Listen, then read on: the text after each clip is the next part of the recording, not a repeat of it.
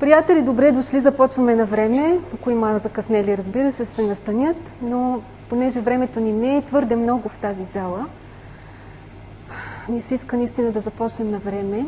Събитието, което е първото за тази година, тази наша лекция, те ще бъдат серия от събития. Следващото събитие ще бъде на 20 май в Пловдив. Пак на подобна тема. Темата е Духът на здравето, Озарения по пътя. Защо Духът на здравето? Духът и здравето наистина вървят ръка за ръка. И това много хора са се убедили. Всъщност Духът е здраве и здравето е дух. И ако хората гледат по един твърде материалистичен начин на този въпрос, това е наистина много голяма грешка.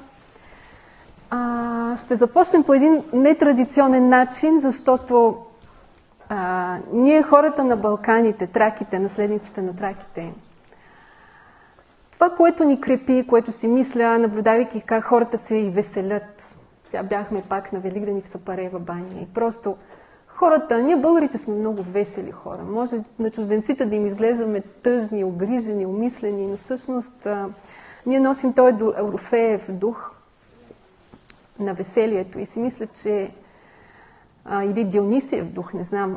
И този дух ни държи и здрави в крайна сметка, в някаква степен, доколкото е възможно. Тъй, че поканихме нашия приятел Христо Косашки и с негово изпълнение ще открием и ще започнем днешната среща. Тъй, че добре дошли сме всички. Добре дошли от мен, приятели. Радвам се, че сме в тази прекрасна зала. Благодарим. И пея за вас първата песен, особено. Благодарим, Христо. За приятелство. Слава на Господи, благодарим. Вивина, дайше ме слаше, Охридското езеро, нас други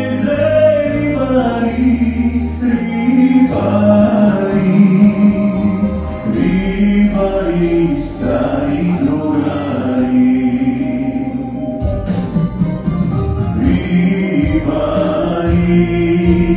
Стари другари, кротове слайте качето, да не прайде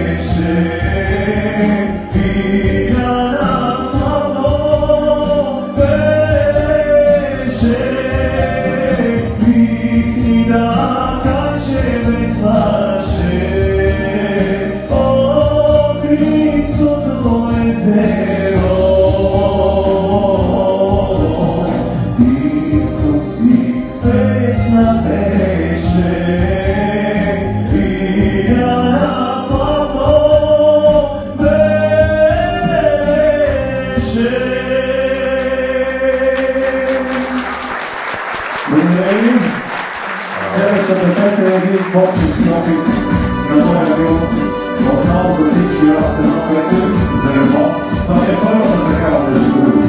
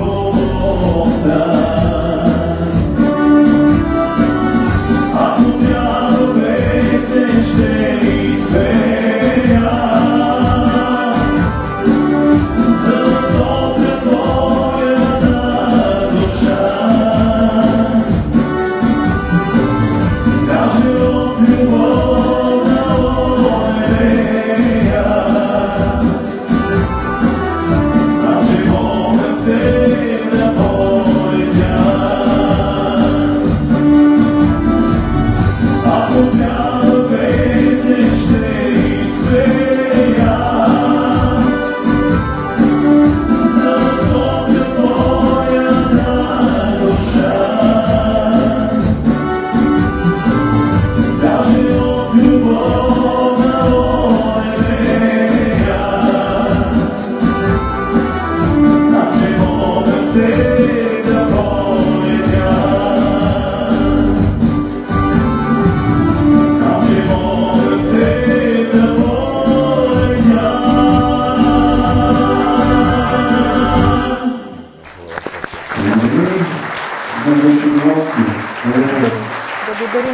Благодаря.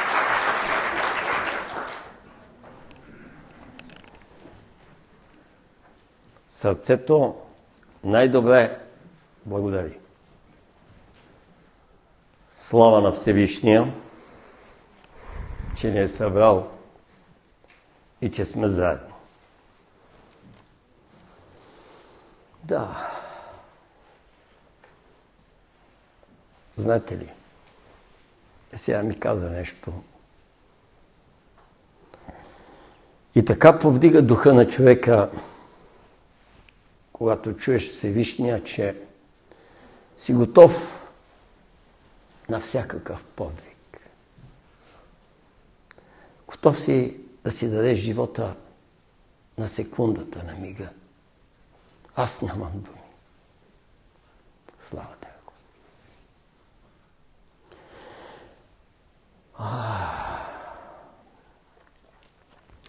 Така, понеже Ицо сигурно знаеше, че една от любимите песни ми е за Охридското езеро, а в нея се разказва за една девойка, която кара лодка през езерото, и разбира се, и в тая песен великият народен гений какво е дал?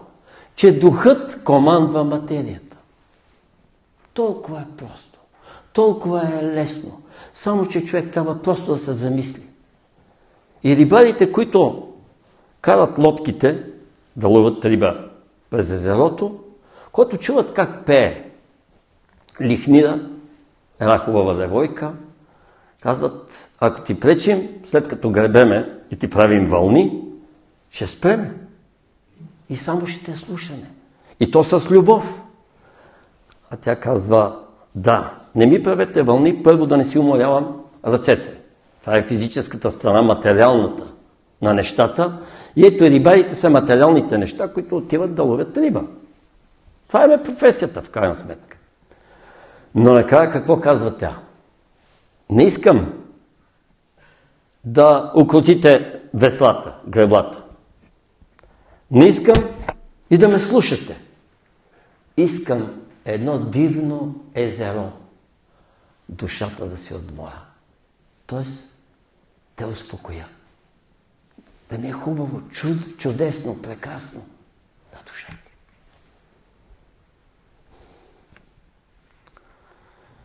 Велики произведения са народните песни, народните пословици и поговорки. И както веднъж ме попита един кмет, как да командва, казах му, прочети българските народни умотворения и чрез пословиците и поговорките командвай. Това е защото народа от сърцето си, от съвестта си е дал тези неща и ги е мислил хиляди години. Това е великата народна мъдрост. Обикновено говоря каквото ми дойде на ум, както се казва. Или както се казва в приказките, излязал човека, до тука му дошло и казал, ще излеза на края на селото и ще тръгна на където ми видят очите. Да, ама всичко е определено. Всичко се води. Всичко се знае. Това е, изразът е много известен, че няма нищо случайно. Но човек трябва да се убеди в това. А трудно е това убеждение. И онова, което може да го направи, да го направи. Другото да се довели на великата светла сила на вселенския разум, който знае кое е най-добре за него, дори да има някои некомфортности, някои болести, някои страдания да му се дават. Това всичко са изпитания и е за доброто на човека. Да, аз знам, че след един час залата ще бъде препълнена. Не знам защо. Такова чувство изпитвам.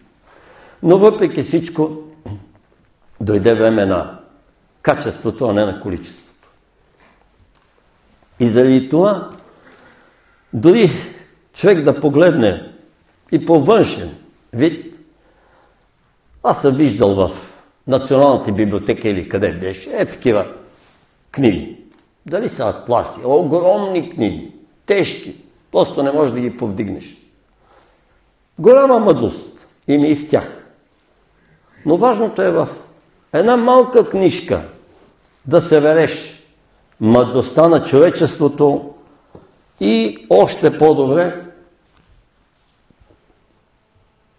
да дадеш нещо практическо на хората, което да им послужи и да им послужи за добро. Ще ви кажа, че в тия малките книжчици, сега почвам да представям книгите, нали? Това е Златните песачинки. Златните песачинки, като отворим на първата страница, пише така: 111 златни песачинки от скалата на мъдростта. Като отворим другата книжка, която е по-стара, но не съм я представил, тя се казва Златните стъпала. 222 златни стъпала към светлината или към Бога. Които книжките с какво са пълни? Тъй наречените духовни постулати. Или по прост начин казано, мъдрости. Но дали са народни? Дали са общонародни? Дали са човешки? Дали са детски? Дали са ангелски или божествени? Мъдрости са. Да. И всички тия мъдрости тук са премерени и са нагласени, защото са изпитани. Имах една инструкция от небето, както съм казал. Не защото искам да подражавам на най-високо осъзнатите и на най-големите адепти, гуровци, духовни учители, духовни наставници, духовни просветители, духовни водачи. Не, за да пусне и Георги Изворски молитвеник. В никакъв случай. Просто трябваше да го пусна. Защо? Защото едно практическо ръководство на човека, озарения по пътя. Когато дори една светкалица ти освети пътя, ти виждаш напред на 1 километър. Няма да се бутнеш в гората, ако е една безогледно черна нощ. Един мрак. И изведнъж една светкалица. Светва, след малко втора, трета и те очертават пътя. Това са озаренията по пътя, които са много важни. Човек да върви в правилната посока и да не се спъва, да не пропада, да не се отклонява. Молитви, формули, послания. Около 50. Инструкцията беше да бъдат кратки, ясни, конкретни и мощни, да могат да пренесат светове. И за това са от 30 секунди до 1 минута. 1 минута и 10 секунди е най-дългата. Да се прочете или да се каже. Прекрасният молитвеник на учителя. Изтъркане. Понеже е сигурно на 15 години, може и повече, не знам. Синиче. Вижте. Нося си го, той затова е така изтъркан. Вътре има формули, същите неща. Ама аз не съм написал нищо по-различно. Ама нищо. Само, че съм направил нещо, което трябва да се адаптира. Това молитвеник от него е писан преди 100 години. 100 години не са малко време. 100 години, ако ги мериме по 20 години за поколение, са 5 поколения. Би следвало да бъдат минути. Ами, това е изменяне на съзнанието. Съзнанието сега не иска много дълго. Иска да му е кратко, ясно и да го съзнава. Освен това трябва да е подредено. Словата трябва да са великолепно подредени, за да може да ги приеме съзнанието, да минат през сърцето и да стигнат до тялото. Затова тая подредба, която след като написахме и издадохме, разбира се, цял колектив работи, той е молитвеник, чета и сам се чудя. Не помня да съм го писал. Ма не помня, толкова ми е различно от онова, че беше неестествено и изключително. Ами защото Бог ги диктува и ги подрежда словата. Едно пред друго не трябва да бъдат, а точно да се знае кое след кое и как да е. Има разлика точно дори и в това подвеждане. Ще ви кажа само простия израз, който небето ми каза. Тук е да бъде Божията воля. Чудесно! Да бъде Божията воля, това го споменаваше и баба ми, и дядо ми, и всички религиозни хора и духовни хора. Обаче небето ми казва така. Да бъде действието, нали? А кой върши действието? По-отговора. Живият човек. Живата същност, съзнанието. Той върши действието. Следователно, синко, ще вземеш да обърнеш нещата и под всяка молитва, която и да обърна. Ето, тук. Господи, Твоята воля да бъде. Господ върши нещата, след това Неговата воля и след това да бъде. След това е действието. Да. Чисто и просто някои корекции са направени за тия 100 години. Тоест, адаптирано е нещото към съвременното мислене. Не може като дядо поп аз да отида и да му слушам 1 час и половина една молитва, 2 часа и те са на един език за младите напълно неразбираем. Слава на Бога, че съм учил старобългарски, черковно-славянски, не знам какви си езиците, ми е ясно. Но ако на един човек сега му поднесеш един такъв текст, това е абсурд да го разбере. Преди няколко години имам мой добър приятел, издател, каза, че ще дойде. По-добре да е тук, да не говоря зад гърба. Не? И започва да издава на един много високо посветен българин, който е от средата не на миналия, на по-миналия век е живял по средата, 1850 година. И наистина е посветен. И наистина е имал връзка с небето, много интересни работи пише. Но ги пише най-напред на такъв език, допотопен може да се каже, че това е един нормален българин. Никакъв случай не може да го разбере. Аз едвам го разбирам. Все пак аз. Ще си погадаличкам него. И му казвам, значи не пускай 1000 екземпляри.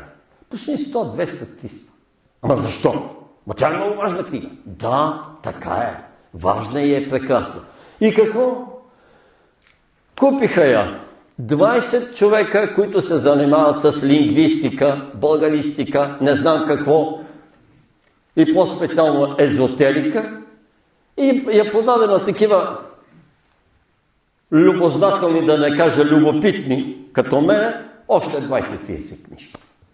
Боже, в хранилището му останаха куповете. Идеална книга, дебели, кои си скъпа. Така.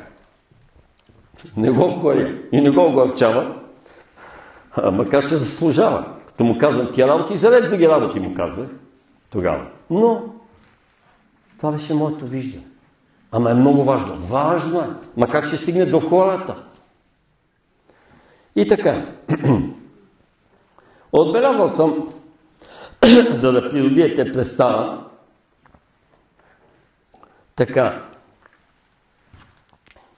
няколко духовни постулата, които може би да ги разтълкуваме, може би не. Обаче те са толкова явни и ясни, че рядко има някой по-завуалиран. Ето, обръщам на златните песачинки и започвам началото.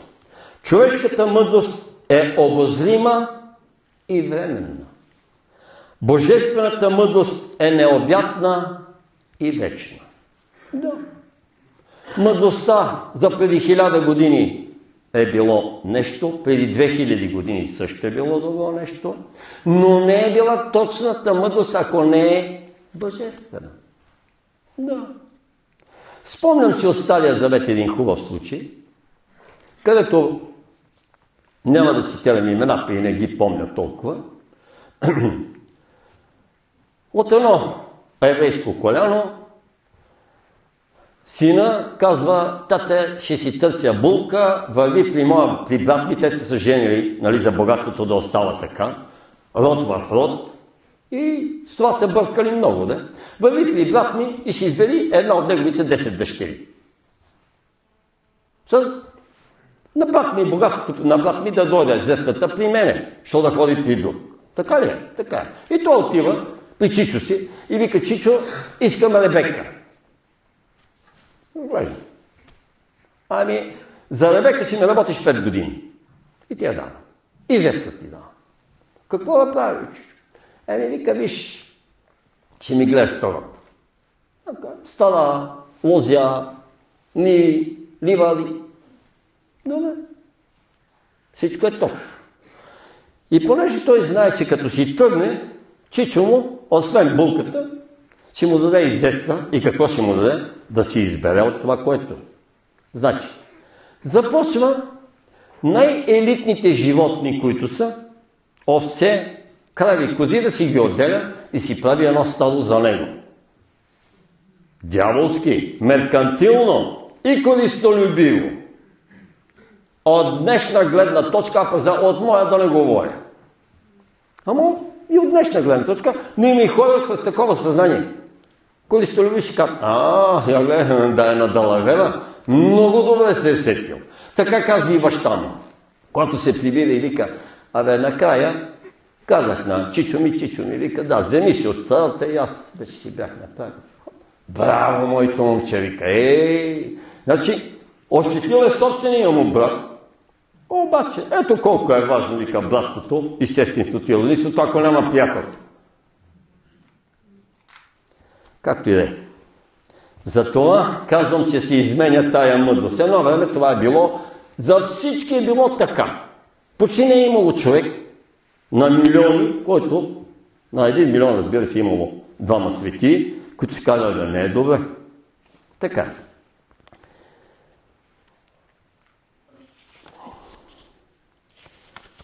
Я да видя сега тук. Отбелязал съм. Да. Постулат номер 1. Това е... Всяка една мъдрост си е наред. И най-малкото поточе има велика мисия. Да пълни морето. Няма значение дали си е река Дунав или си е река Искър, която се влива в Дунава. Или едно малко поточе, което изтича от Витоша и се влива в Искъра, бели или черни, няма значение, и то стига до морето. И то дава своя дан. Ами тогава, защо да има съперничество? Защо да има конкуренция? Узнай своето място, аз съм писал по-натам, във великия божествен промисъл и ще се освободиш от съперничеството и от зависта. Той е по-добър от мен, той стана професор, той стана такъв. Боже, ти гледай да вършиш работата перфектно, гледай да я вършиш значи абсолютно безупречно и Господ ще направи тебе светия, нищо, че си малко поточи. Голямата река ще остане голяма река. Това е истината. И в това съм се убедил. Бъди, значи овчаря, който пасе овцете, обаче е безупречен пред Бога и си гледа работата, е по-добър и от кмет, и от депутат, и от президент. Да, Бог не гледа на това. Къде си в социалната стълбица и в тая иерархия. Той гледа тук какво имаш в съзнанието, какви добродетели имаш тук. Разбира се и какви пороци и какви грехове. След малко ще говорим. Ще дам думата на Силвина за греховете, пък аз после ще говоря. Така, продължаваме по-нататък. Сега да обръщам някъде от книжката. Има много интересни неща, но я да видя, тук съм отбелязал 10 на тая книжка, а на другата може би съм отбелязал 20. Да. Ето. Постулат номер 19. А така, без да ги нареждам, учили са се окултни числа. На най-такива, наистина, мъдрите мисли, които са най-важни, постулати, 19. 9 и 1 е 10. Закон е да ценим повече моралните и нравствените качества на човека, т.е. човещината му, отколкото неговите таланти, дарби и способности.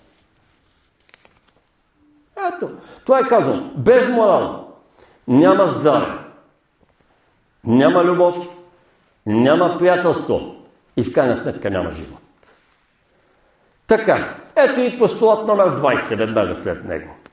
Всички несправедливости на земята, които изглеждат като такива, са напълно справедливи. Това е кармичният закон. И когато напоследък имаше някаква акция, ние да ги спасиме тия невинни хора. Да, невинни са от тая гледна точка. От земната, та дори от ангелската, но от божествената не са. И имат да плащат дългове. Когато са ме хванали за нещо или някой ме завлича и ме ощетява, едно време и аз се сърдех. Ама сега вече викам, да, Господи, той ми взима 2 лева повече, обаче напълно е прав. Без да искам се да завляквам някой. Или смени се ми бателята на часовника, 1 лев струва на този будилника, и викам, аз си изрезнах, че съм забравил на човека да му платя. Минавам след една седмица. Викам, той вика, слушай, аз съм забравил, платили и не платили, ви мисля, че не съм платил. И после, хоп, някой ме завлича. Я в зеленчуковия магазин, я другаде, удат ми една голяма сметка, обаче аз вече викам, благодаря Господи, уравни се везната на кармичния закон. Значи, пак казвам, всички несправедливости на земята, които изглеждат като такива, с главни букви, са напълно справедливи. Това е, и пак с главни букви, кармичният закон. Колкото е за нас да изглежда неестествено, ненормално, ама напълно естествено и напълно нормално. Така, продължаваме нататък. Да видя какво съм отбелязал. Аз гледам да отбележа някои по-оригинални, така да се каже, мисли, нали? Защото тук са 111. Да, златните песачинки са 111. Тук са 222. А сега пише в момента 333 златни, ама едната е песачинки, едната е стъпала. Това ще бъде малко духовно. 333 златни мига. Защото мига ни се чува, ни се вижда. Ама се усеща, защото е теч на времето. Т.е. изменение на нещата. Ето 37-ми постулат. Вълкът лесно ще стане вегетарианец, но агнето бързо ще умре от месоядство. Това също съм се убедил. Продължаваме нататък. Я да видя. Да. 47. Сечта на живите дървета прилича на работа, но всъщност е убийство. Ако се погледне, аз съм най-големия убиец на дървета. Леле с уния хубави машинки. Най-напред бяха руски. Дружба.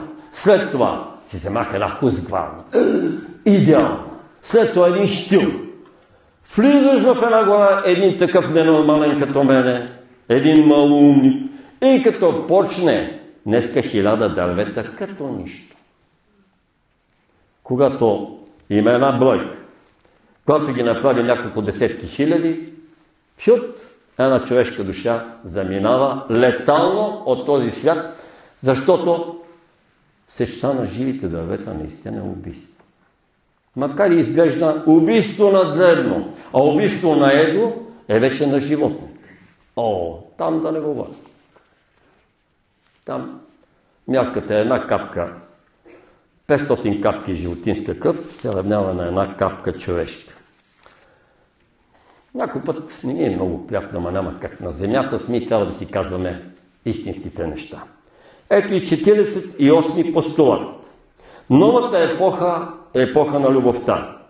Новата култура е култура на любовта. Новата наука е наука на любовта. Всичко идва от нея, чрез нея и за нея. А това ще рече от Бога, чрез Бога и за Бога. Достигнахме един от любимите ми постулати. Но докато стигнем 6, не убивай. Ако искате да ви изброя 10 Божи заповеди. За да се стигне до 6-та. Така, първата е: аз съм Господ Бог твой, да нямаш други богове освен мен. Втората е: не си прави кумири, никакво изображение на онова, що е горе на небето, що е долу на земята, що е на земята и под водата, не им се клани и не им служи. Трето, не изговаряй на празно името на Господа твоя Бог. Името Божие. Така. Четвърто, помни съботния ден, за да го светиш. 6 дни в седмицата работи, а седмия ден, събота, е ден на Господа твоя Бог. След това, уважавай баща си и майка си, за да ти е добре и да живееш дълго на земята. И 6, това е петата. 6, не убивай. 7, не прелюбодействай. 8, не кради. 9, не лъжесвидетелствай против ближния си. 10, не пожелавай живота на ближния си. Не пожелавай имота на ближния си. Не пожелавай жената му, ни роба му, ни рубинята му, ни вола му, ни осела му, нито никакъв негов добитък. Нищо, което е на ближния ти. Така. 6, не убивай. В цивилизования, в кавички, разбира се, свят, обаче, професионалното убийство, лов и риболов има и друга форма. Спортна. Каква велика подигравка с най-великото божествено благо – животът. Продължавай така да спортуваш, човечество. Войната също е спорт, който напълно заслужаваш. Да. И веднага следващия постулат. След това ще говоря подробно. 57. Можеш да убиваш животни, но ако ядеш месото им, то ти си активен съучастник в планетарното престъпление убийство на живи същества. Това човечество още не може да разбере, цитирам учителя, грехопадението започва с месоядството. При толкова други неща. Да продължаваш да ядеш плът от животни, можеш. Ясно. Но е трудно да постигнеш 75% човечност. Тоест, ще бъдеш обратно. 25% човек, защото си в човешко тяло и защото от гърлената чакра можеш да говориш и знаеш, аз съм Иван Пенев Иванов. Но това не те прави човек. В никакъв случай. Кога казвам го аз. И сега, когато сме се запътили към първо човешко измерение, дебелите книги, какви ли не работи пишат, за ангели, за архангели, ще станем богове. Ще станем, ама кога? Значи, не може. Месото е от живи същества, което шава, което движи, което е като нас. Ние сме едно цяло. Трудно могат да го разберат хората. И затова някой път ми става безкрайно тъжно. Така. Ето и следващия постулат. Аз съм ги отбелязал тук. 67. Запомнете, всички сте тръгнали по духовния път. Щом сте тук. Само, че тук сте 99% аватари, т.е. родени отгоре. И аз говоря на вас. Ама ония, които са родени отдолу, те трябва да слушат. Няма значение, все някъде ще се срещнем едните с другите. При всички положения. Те не са втора ръка, просто са се родили на земята. Ама трябва да се опитват да се издигат духовно нагласа. Трябва да полагат усилия, а то ги мързи. Ето сега. Тръгваш по духовния път, ама кога идва духовното съвършенство? Слушайте ме внимателно. Духовното съвършенство започва тогава, когато човек стане способен да вижда равенството на всички живи същества. Не само на хората, че имат право на живот. Не само на кучите. Не само на овците, на козите. Не само на птиците, на рибите. На всяко едно живо същество има право на живот. И когато питам някой дяда поп. Има много познати, има и такива, които върват по пътя. Да, даже носят и пентаграми. Ама подкъс и да не ги видят. Така. И когато го питам, викам, вие четете ли старите пророци? Защото аз в следващата половинка от беседата ще говоря от дядо Адамово време ще извадят 9000 кладенци вода, за да разберете защо е дошло това време и защо е сега. Като времето дойде. Му казвам, значи, пророк Исаия пише, това го казвам може би за 10-ти път. Ако заколяш вол, все едно, че колеш човек. Плъс козел, не знам какво.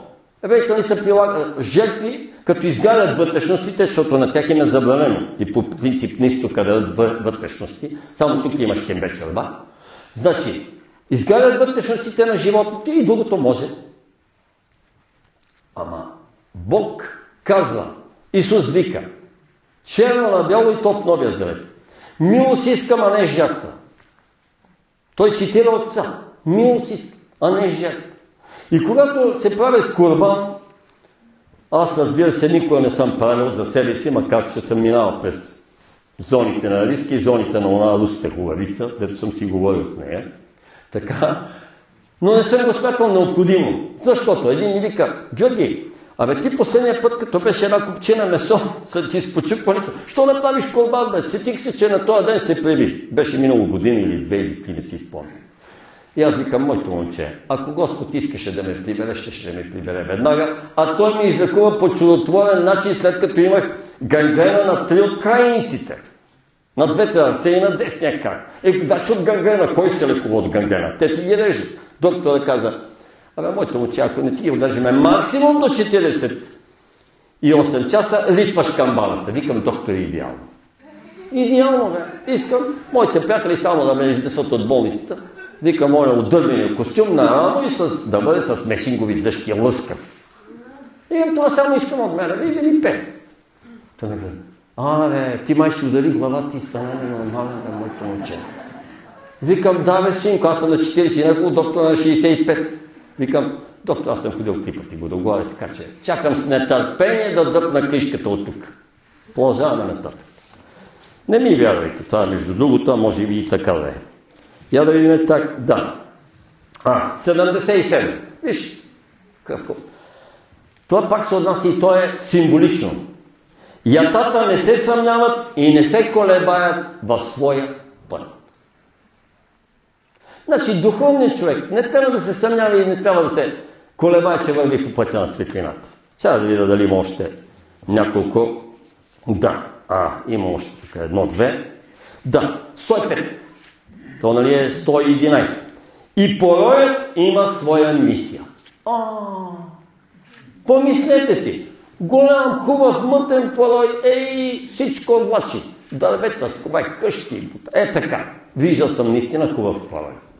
И след пороя остана на това провинциално градче 50 см кал около реката и по улиците. И първите къщи беше около метър и половина наводнило от двете страни. Сега вече тая река е озаптена и е направена канал през този град. Няма да цитирам. Така. Я да видя още. Има ли накрая или последния? Да. Има още само един. 110 и 111. 110. Любовта е най-великият светия. Мъдростта е най-великият учител. Истината е най-великият защитник. Тоест, за истината съм цитирал учител. Не е точно, защото той казва така.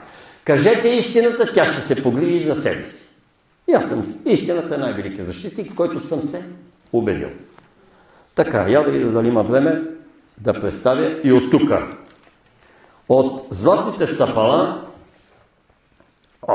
обръщане попадам на апостол 51.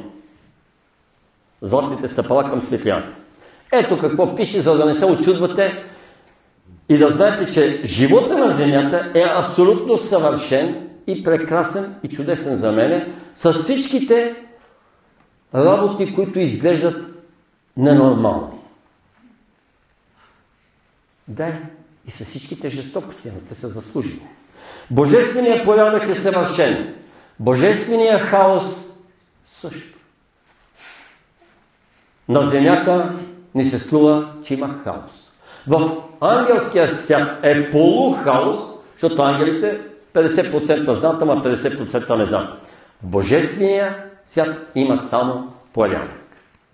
Да видите от тук нещо по-интересно. Няма да чета кой знае колко. Така.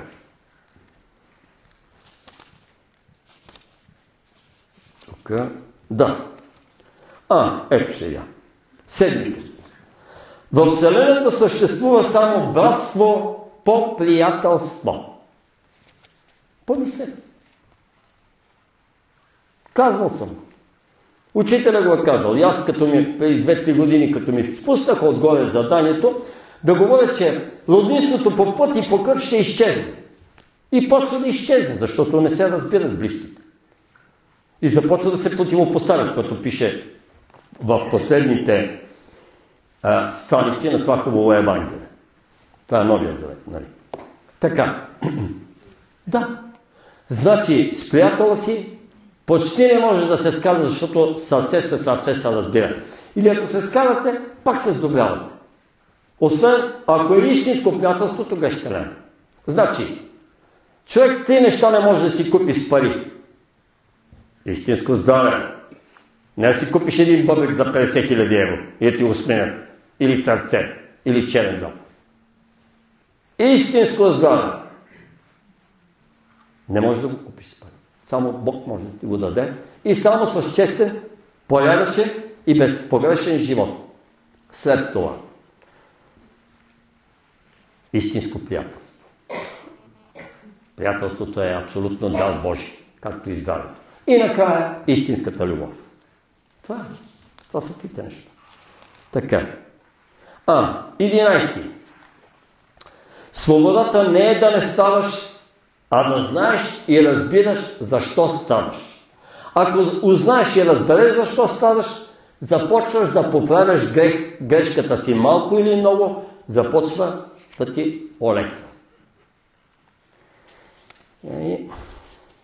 Вече знаеш какво си извършил, като на един му казах, как ли се тръскаш всеки Великден? Всеки Великден, все боли, все ти е зле. Защо ви кара с него?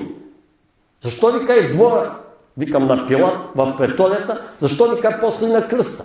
Защото сега всички, които са били по онова време, не 100%, но лично по мое мнение, 90% са преродени и знаят всички библейски събития, защото са присъствали на тях. И тогава викам, що викам? Защото искаше да видиш как се мъчи друг човек. Защото създанието ти беше на преди 2000 години и ти беше удоволствие, когато гледаш ти не си, а да гледаш мъките и изтезанията на друг човек. И само за това, дори да е правилен този човек, ти продължаваш да си направиш собственото удоволствие. Това е върха на егоизма. Това са земните жители. Сега горе-долу, слава на Бога, че се е повдигнал процента на по-разумните. А едно време всеки е искал да види. Дори уния, които са викали Осанна, идва юдейският цар, който ще ни спаси, ще изгони римляните. Нали? И защо да ги гони? За да не плащат данъци, бе. Затова не е било в акъла, не е било толкова тежко положение. Имали са всичко. Значи пустата материя ги е била обзела и до сега. Щом командва материята, няма здраве, няма приятелство, няма любов, няма живот. Разберете. Исус казва, Евангелието пише, който спаси живота си, ще го загуби. И който го загуби, ще го спечели. Какво искам да кажа? За земния материалния живот, в този смисъл, който изгуби, значи, живота си, т.е. изгуби материалното съзнание, ако отпадне от него, ще го спечели. А който спечели живота си, т.е. спечели тук, остане се това материално съзнание, ще го загуби. Земния живот си заминава и това е самата истина. Аз виждам. И после ще говоря за 6 вълни, които няма начин да видят новото изменение, прескрит макарон. Няма да го видя. Ще ги говоря с тия 6 вълни, както се ни спуснете отгоре едно към едно. Може да не ми е много леко и приятно, ама няма начин, длъжен съм да го кажа. И да кажа много интересни неща, които нито ще ги прочетете, нито ще ги чуете някъде, но ще ви бъдат бонус, защото сте дошли чисто и просто да ме слушате на живо. Ето още няколко ще прочета и после минаваме на молитвеника и след това ще дам думата на Силвина. 29. Най-голямата добродетел в Вселената е любовта. Най-малката добродетел е човещината. Но на земята няма по-голяма добродетел от нея, защото истинската божествена любов е почти непозната на земните жители.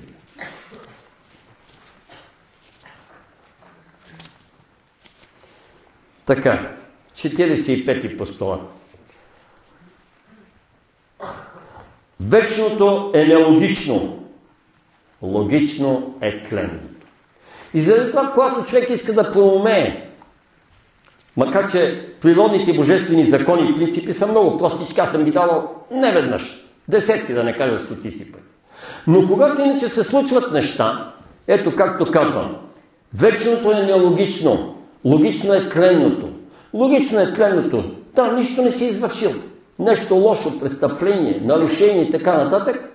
Ама ето, плащаш за него. И почваш да се тъжкаш и викаш, мъдреца го приема без да гъкне. И заради това се казва следното.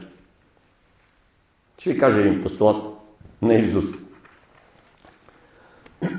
Най-голямото наказание за престъпника е прошка. После да го бие съвестта, няма начин. Рано или късно, в това съм убеден. И най-голямата награда за праведния е незаслуженото наказание. Защото не някой друг. Награда ще ти даде след това лично Всевишния. Защото ти си издържал и не си се тръщал и не казваш, че е несправедливо. И аз някога виках, това е несправедливо, те ми направиха на мене това. Да, ама не. Значи аз съм им направил някога нещо, за да ми се върне. И то обикновено може. Връщате си или малка част, или много голяма част. Зависи колко си го осъзнал. Така, я да видим тук. 79. Това също е важно. Най-трудната наука, без която обаче не може, е да се научим да се поставяме на мястото на другите. 3 години ме мъчиха в планината, докато ме научат, и тогава започнах да оправдавам всичките. Ама така леко и приятно ми стана. Направо каза.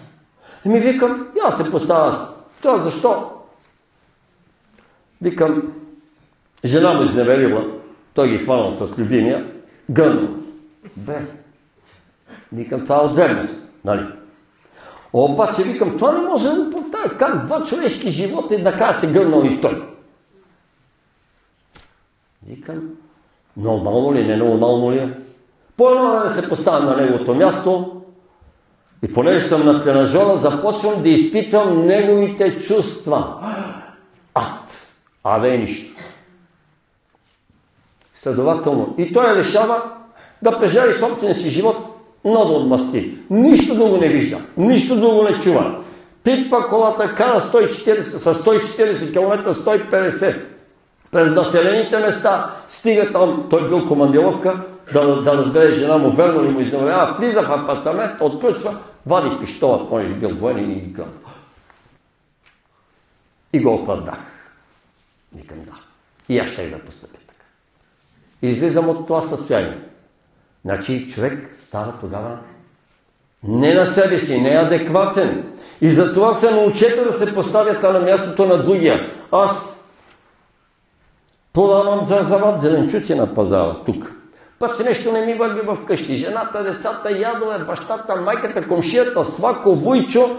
Отивам, оне ме лъжи с зеленчуците, пробутал ми половината развалени. И аз викам, тия като минат сега бабите, това, почвам да продавам и аз. И тая 10 стотинки, ония 20 стотинки, завличам ги и изобщо не ме интересува. Да. Като се поставя. От тази страна, като съм, той ме завлече с 50 стотинки. Леле, той от 10 ябълки, 1 кило, ми е сложил 3-4 изнили съвсем, те не станат. Веднага ги хвърлиш. Аз не съм ги видял, защото хитро ги е направил. От към хубавата страна и ги слага. Леле, и какво? Сега вече и от тази страна оправдавам на Сергията, и от тази страна ги оправдавам. Как се научи на това? Това е великодушието, благородството и благоразумието. Това са все добродетели, дето ги казвам. Продължаваме нататък. Дано не ви доскучае, но да, един хубав постулат попаднах тук, но може мислете, това ви е като домашна работа. За разумния всичко е сила, дори и слабостта. Така, 116 постулат.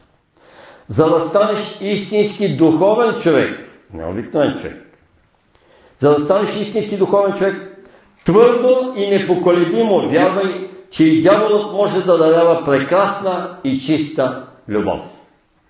Тук се сеща за един постулат, който съм го написал в 333 златни лига. И в ада има две чудесни и прекрасни, и много добри неща. Кои са те? И в ада. Я да видим. Аз отговарям там, разбира се. В ада има две неща, които наистина са чудесни и велики. Велики направо. Аз ще отговоря. А вие ще помислите. Приятелството и огъня. И приятелството между дяволите. Ако си е истинско приятелство, не е ли прекрасно нещо? И там има приятелство. Не мислите, че няма. И огънят, който е чудесно нещо. Такива са постулатите в следващата, кога ще излезе, не знам. Може би цяла година да я пиша, може би и до година. Така. Я да видим още нататък. Ето тук, да. 119, аз вече го казах това. 3 основни неща крепят живота на земята и те не се купуват и продават нито с пари, нито с много пари. Това са истинското здраве, истинското приятелство и истинската любов. То го пишало тук. Аз мислих, че нещо помна на ум, на изус, нещо не. Ето тук има няколко още едно-две. Търпението никога не закъснява. Закъснява нетърпението. Значи казвам го отговорно, защото съм го наблюдавал. 90%, особено от българите, понеже са много светнати. Всеки може да бъде пенклер, и началник, и поп, и генерал, и министър, и депутат, и президент. Ама всеки. Следователно. И понеже именно са много светнати, те са много нетърпеливи. Аз да бях назначен тук за кмет, да знаеш, щех да направя рай.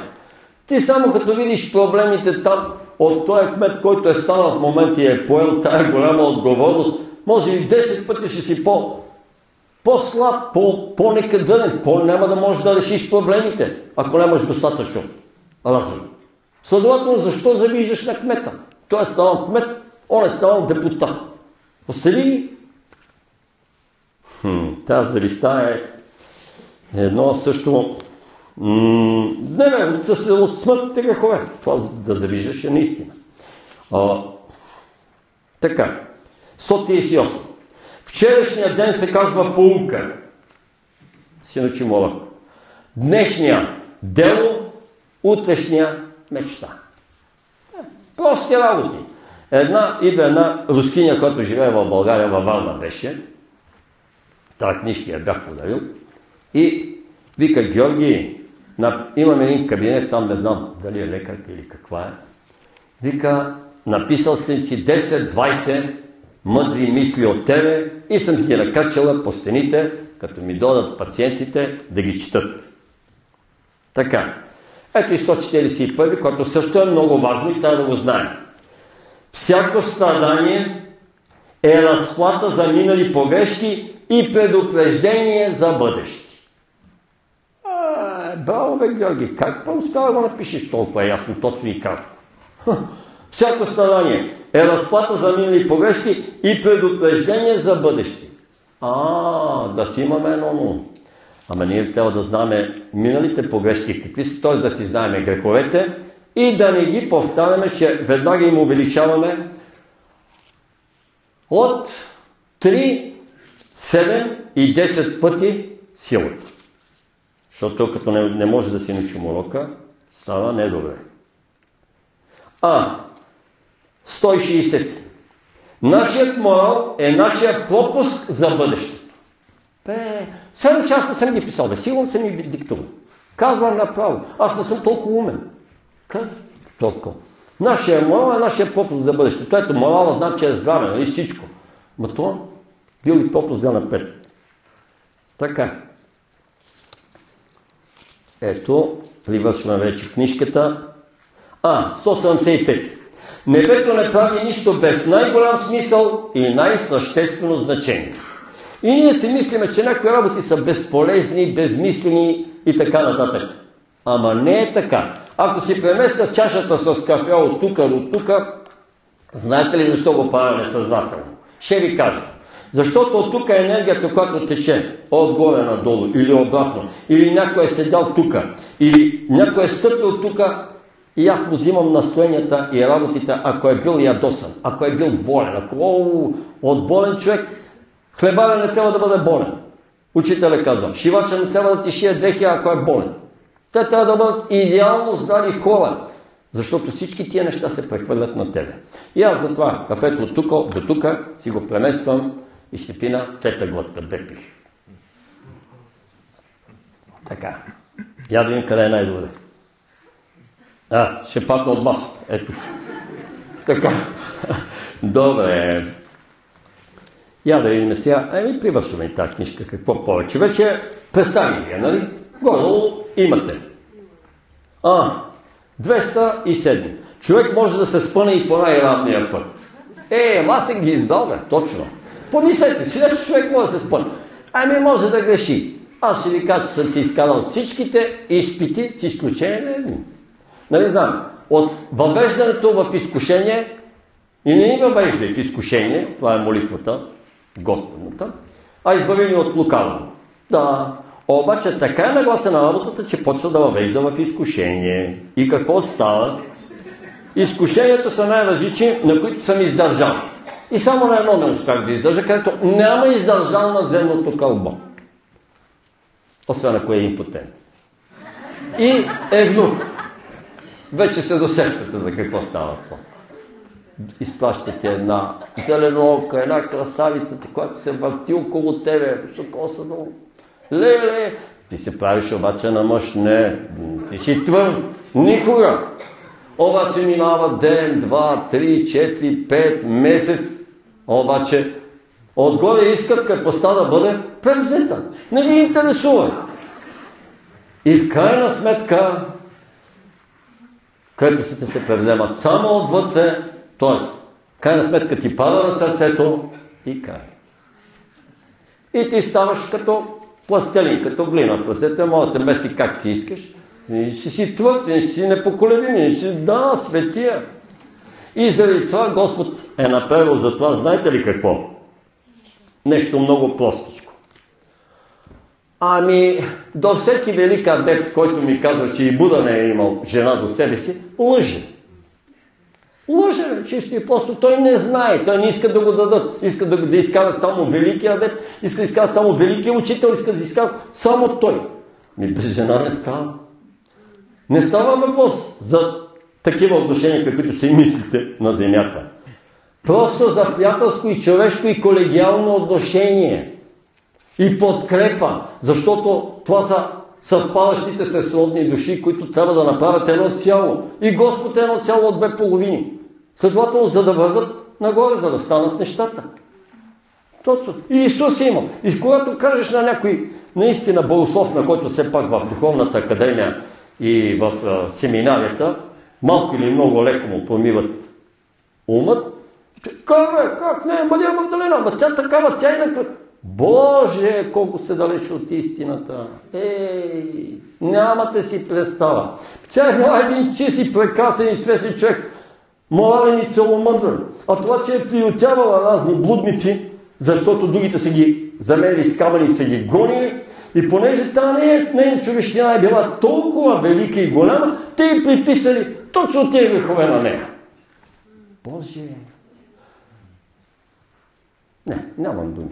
Още от дете се чудех на тия хора. Изпратен съм тук. Така, ето сега. Прочитам и той. Предпоследния или последния, да. Когато дойде съвършеното, всичко, което не е директно от Бога, а е минало през човешките страсти, желания, изкривявания и други щуроти, ще се прекрати. Така. До тук беше като домашно за акъл, за отваряне на разумността, а това вече е практическото ръководство, на което аз лично бих си го служил във вътрешния джоб и си го чете и си го нося със себе си, защото самата му вибрация е специална. И вече има много хора, които, понеже да знам преди месец, преди колко, вече го имат и наистина, не че съм го писал аз не съм го писал, честно ви казвам. Така, Озарения по пътя. Молитви, формули, послания. Ето го Пътя, много е хубаво. Просто ми харесва дизайн и всичко е направено от специалисти. Ето въведението. И то е много хубаво, когато си го премисли човек. Вяра за всеки миг. Сила за всеки ден. Мъдрост за всяка крачка в живота. Надежда за всяко сърце. Истина за всеки дъх. Любов за всяка душа. Това е поведението. Молитви. Я да видя какви молитви съм отбелязал. Утрената молитва. Ясни, може да засечете 20-30 секунди са много. Почва и завършва точно както ми е дадено, защото този край трябва да бъде и това начало и вътре. Към Господа може да се обръщаме от наше лично отношение към Него или колективно. Значи, затова се казва Господи Боже мой или Господи Боже наш. Молитвите и такива има. Ето сега. Господи Боже мой, Татко Вседържителю, Творец на небето и земята, на всичко видимо и невидимо. Слава на славата. Сила на силата. Светлина на светлината. Любов на любовта. Благодаря Ти, че видях светлината и на този ден. И ако се решил да ми го подариш, то ме води и ме напътствай, за да съм смирен и скромен като ангел. Да съм светъл и разумен като слънцето, щедър и чист като извор. Господи, Твоята воля да бъде. Благодаря Ти. Слава Тебе. Амин. Аум. Аумен. Амин. Аум. Аумен. Амин. Аум. Аумен. Питам аз Господа. Тате, що ти пъти трябва да се казва, когато и Господната молитва едина минава, бързо и кратко. Ами, синко, ще те светна. Учителя, пред който се прекланя, Бен Садоно, казва така. 3 пъти се казва формулата, молитвата и така нататък. А татко вика, синкове, спесяваш. Вместо да го казваш 3 пъти казваш само завършека, който се забива. Так, и всичко е точно. Все едно, че 3 пъти си казал цялата молитва. Знаете, аз съм го казвал, но все пак ще го повторя, защото сега някой може би ще го чуят за първ път, а други пък и по интернет могат да го слушат. Амин, аум, аумен. 3 пъти го казваш, все едно, че цялата молитва. Дали е по-къса или по-дълга, няма никакво значение. Ето, ефекта и на новото съзнание. Амин, дано стане, дано бъде. Това е на човеците амина. Пожеланията, вярата и надеждата. Аум е на ангелите. Ангелите казват, аум ще стане, ще бъде. Много са по-сигурни от нас, по-верни, по-точни и така нататък. И аумена е божествения амин. Божествения амин кове работите, защото всяко едно божество е чудотворец. Той означава буквално така е. Судилите. Така е. Добре. Молитва преди започването на каквато и да е работа.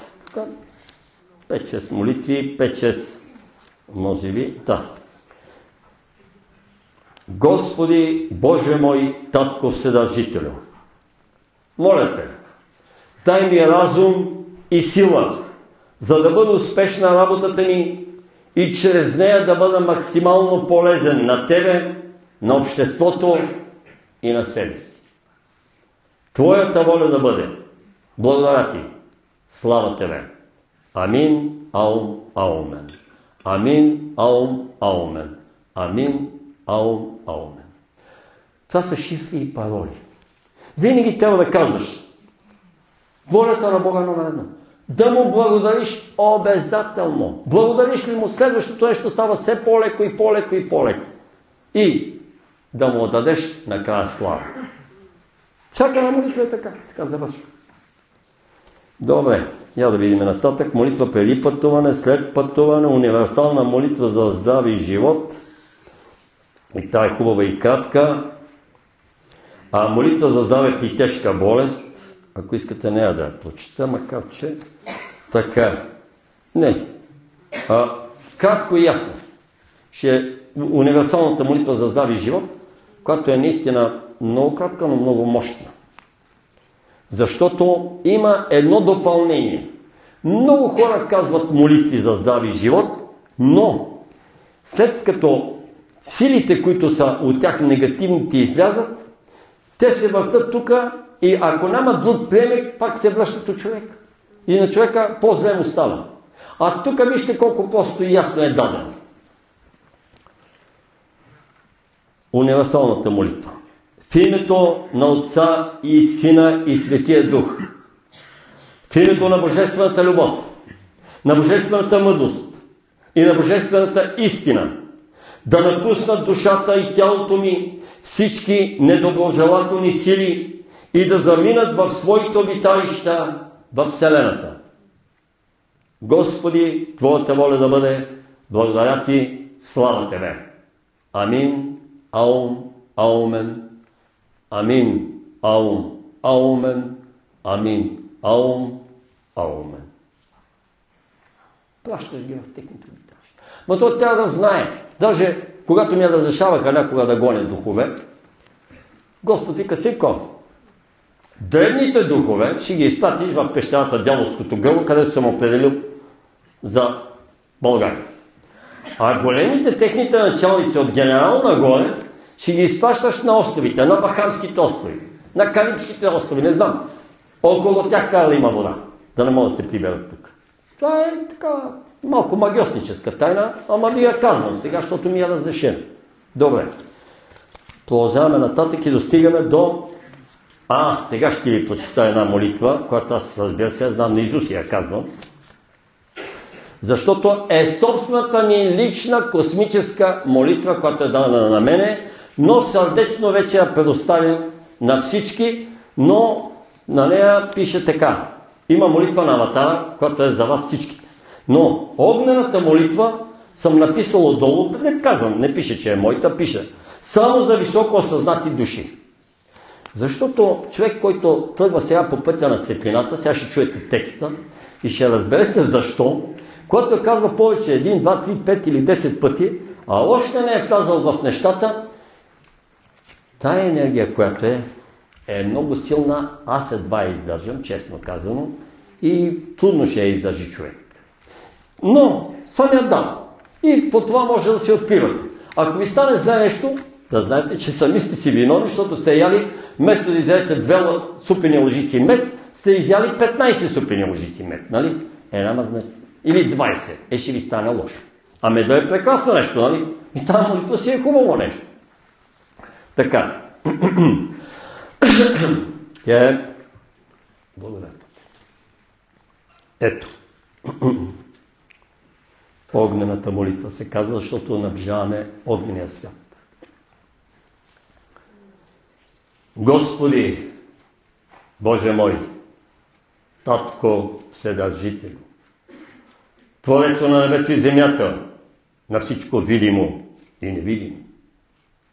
Слава на славата, сила на силата, светлина на светлината, благодат на благодатта, чистота на чистотата, живот на живота, мъдрост на мъдростта, святост на святостта, истина на истината, любов на любовта.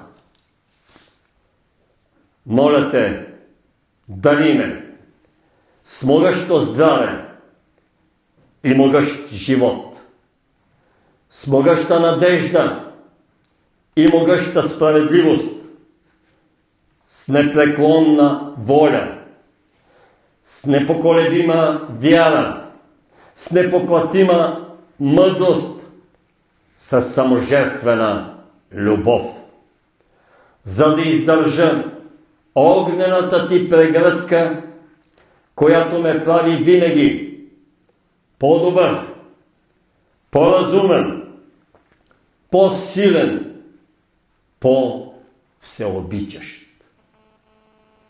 Господи, нека бъда Твоят поток, чрез който текат Твоите слова, Твоите блага и Твоите чудеса на земята, за да може и това човечество да стане достоен член на най-разумното всемирно общество. Господи, Бог мой и Татко мой, Дух мой и Дъх мой, Твоята воля да пребъде. Благодаря Ти, о Дух, душа, ум, сърце и воля. Слава Тебе! Харум, Харом, Харим. Харум, Харом, Харим. Харум, Харом, Харим.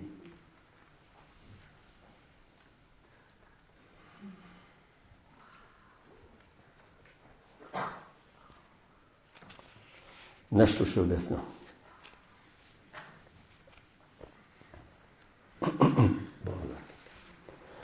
Понеже ще се запитат, 3 пъти казвам Халум, Халом, Халим, това е абсолютния космически амин. И то не е амин. То е едно пожелание, благопожелание. Там са събрани вярата, любовта, мъдростта, хармонията, мирът, всичко, което е. Точно ще го преведа. Какво означава Харум? Най-висшата космическа разумност. Божествената разумност. Харом. Най-висшата космическа хармония. Харом. Божествената хармония. И Хар им е най-висшата космическа благодат или божествената благодат. Значи, имаме разумност, хармония и благодат. Това са най-висшите добродетели дори в божествения свят. А виж, може да се каже халум. Дори и на български. Учителя казва, няма по-точен език за преподаване на Божието Слово от български или от трако-българския. Хайде. Кажем, още от тракийските времена. Така, и заради това халум, халното на ума. Ама халното на ума е разумността. Защото Господи надаруваме с ум и разум. Ума е за да може да живеем. Ума е за да мога да пия вода. Ума е за да мога да си направя стол. Ума е да си направя една манджа. Ама това е логичният ум, земния, който всички го имат. Той животните имат наченки на ум. Разумността, вече сте духовни, той ум е стигнал предела, земния, сетивния, вече почвате да молите Господа за разум, т.е. за интелигентност, т.е. за духовност. Виж. Харом. Ами ом е звука на хармонията във Вселената. И им. Дори само тая сличка им е пак свързано имане. Имане. Богатство. Виждате ли? Това е благодат. Значи всичко, нищо случайно няма, но и божествените неща наистина са много прости, много съвършени и само, както казвам, на ръка разстояние от нас, те са тук. Те не са другаде. Само да може да ги разтълкуваме правилно. Така. Ето тук, я да видя дали молитвата на аватара, поне всички сте аватари тук, може и да ви я кажа. Тя вече може да си я казвате всеки ден. Но трябва човек да мисли дали е озрял за нея. Ето е молитвата на аватара. Господи, Боже мой, Татко Вседържителю, Творец на небето и земята, на всичко видимо и невидимо. Слава на славата, сила на силата, светлина на светлината, живот на живота, мъдрост на мъдростта, истина на истината, любов на любовта. Моля те, с духа си, с душата си, с ума, сърцето и волята си, да ме водиш и напътстваш в пътя на Твоята ослепителна виделина, за да разнасям самоотвержено и непоколебимо Твоето живо слово и Твоята чиста светлина, за да се приближи съзнанието на земните жители до Твоето велико любещо съзнание, за да Ти служат и те вярно и предано винаги и навсякъде. Господи, Твоята воля да бъде. Благодаря Ти, Татко мой. Слава Тебе. Харом, харом, харим. Харом, харом, харим.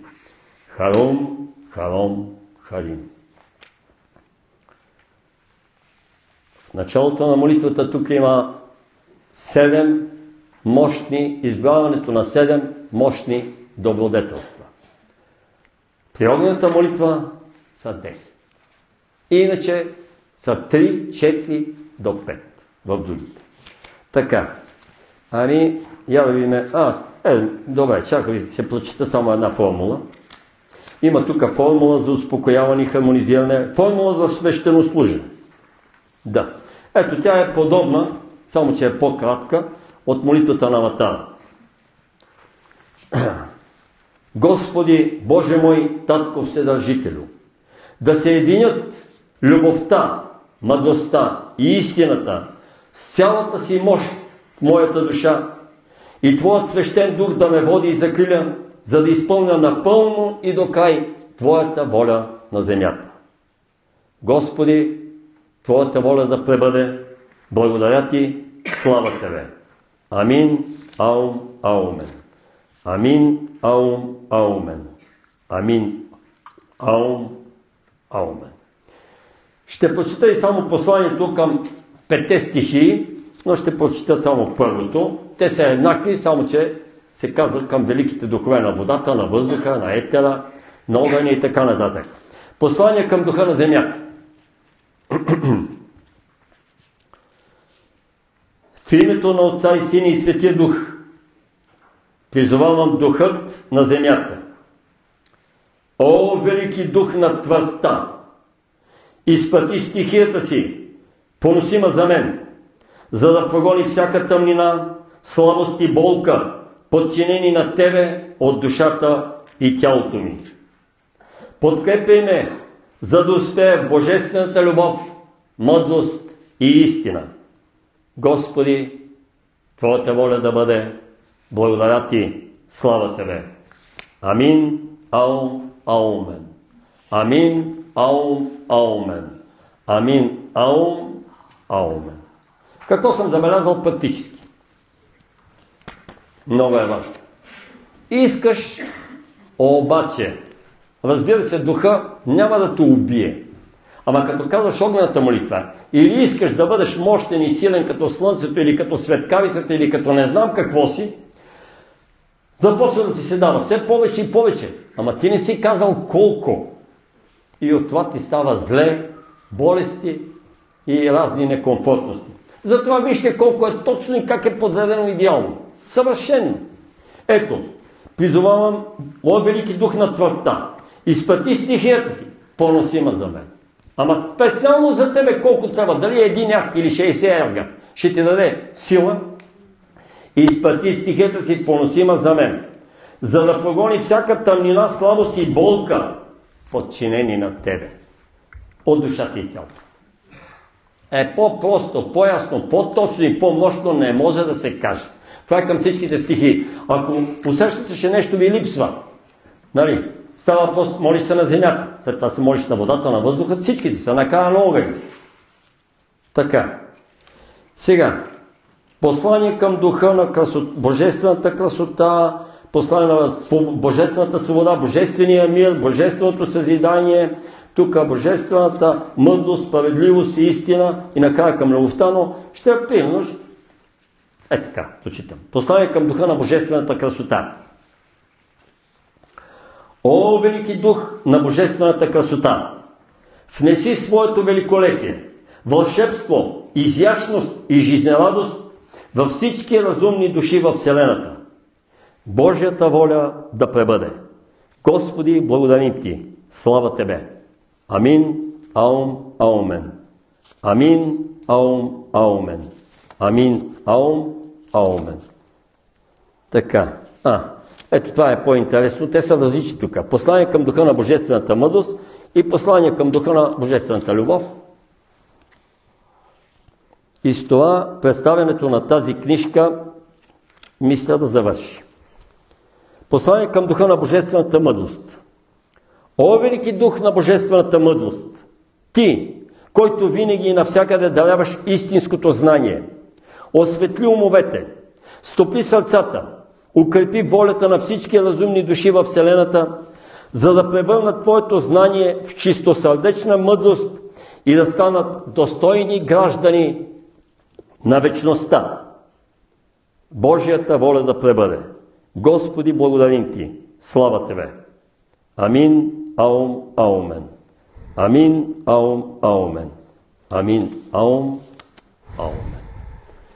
И послание към духа на божествената любов. Това е последното. С него се завършва. Има още, но това вече са извън. Какво точно е молитвата и попитаха адреса. Така. Послание към духа на божествената любов.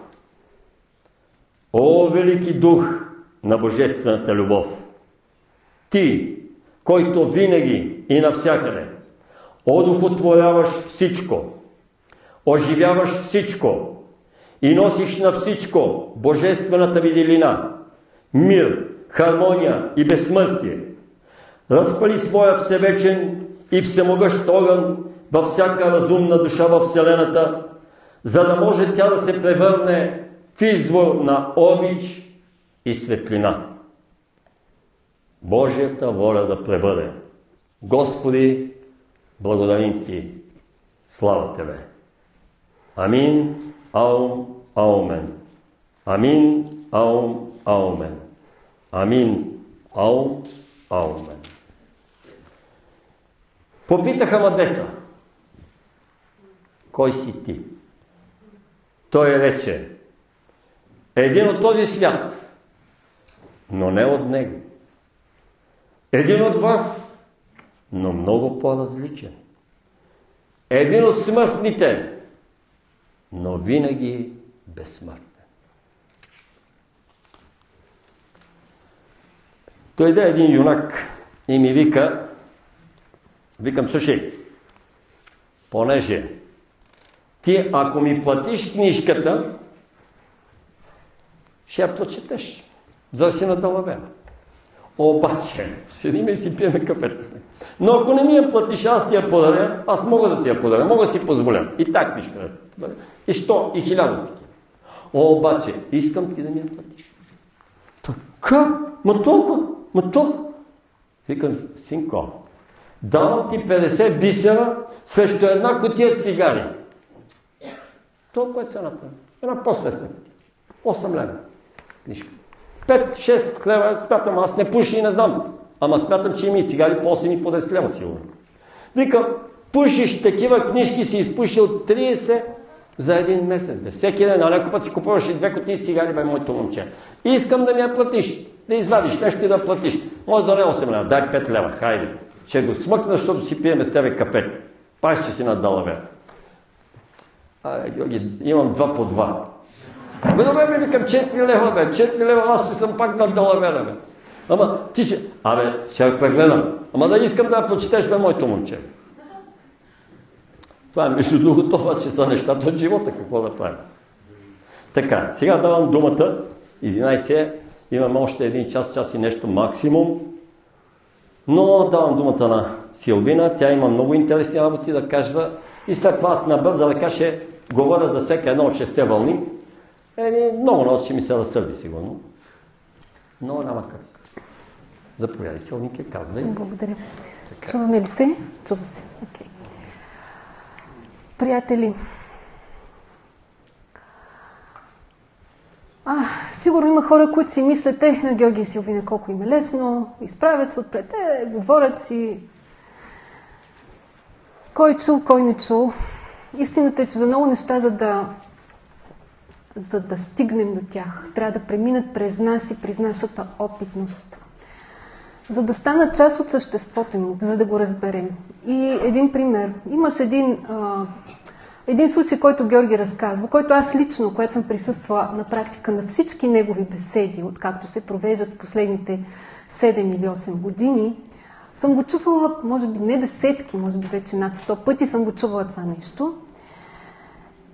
И се оказа, че всъщност не съм го чула. Не знам вие доколко чухте това, което той правеше, защото той се молеше за всички нас. Доколко и как стигна до душата и до сърцата ни. Винаги стига една частица. Това са едни семенца, които Господ по някакъв начин посява в душите и когато дойдат условията тези души да осъзнаят, да разберат и приложат, тогава това семенце започва да прораства. Примерът беше много интересен за прошката. Той разказва за една жена, която много недоволства, много се възмущавала за един добре облечен господин, който си паркирал колата не много добре, така че госпожата се възмутила и почнала да го проклетисва и да говори срещу него и така. И не щеш ли, тя взела тухлите, неговия товар взела върху себе си. Това винаги съм се чула, как така, нали ще вземем товара? Имам една приятелка, с която, когато общуваме, аз винаги взимам нейния товар. Тя не усеща нищо. Аз също имам товар. Аз общувам с хора, лекувам. Много тежки случаи напоследък вече и поемам част от този товар. Но тя не усеща нищо. Защо е така? И аз за първи път разбрах всъщност Георги какво имал предвид и се помолих за прошка на тази душа. И не щеш ли, енергиите тръгнаха в двете посоки. Значи, но така как трябва да бъде енергообмена между двамата човека, да върви нормално и в двете посоки, защото ние и двамата сме човешки същества, имаме душа и сърце и така както аз се чувствам и разбирам, би трябвало и другия да се чувства и разбира.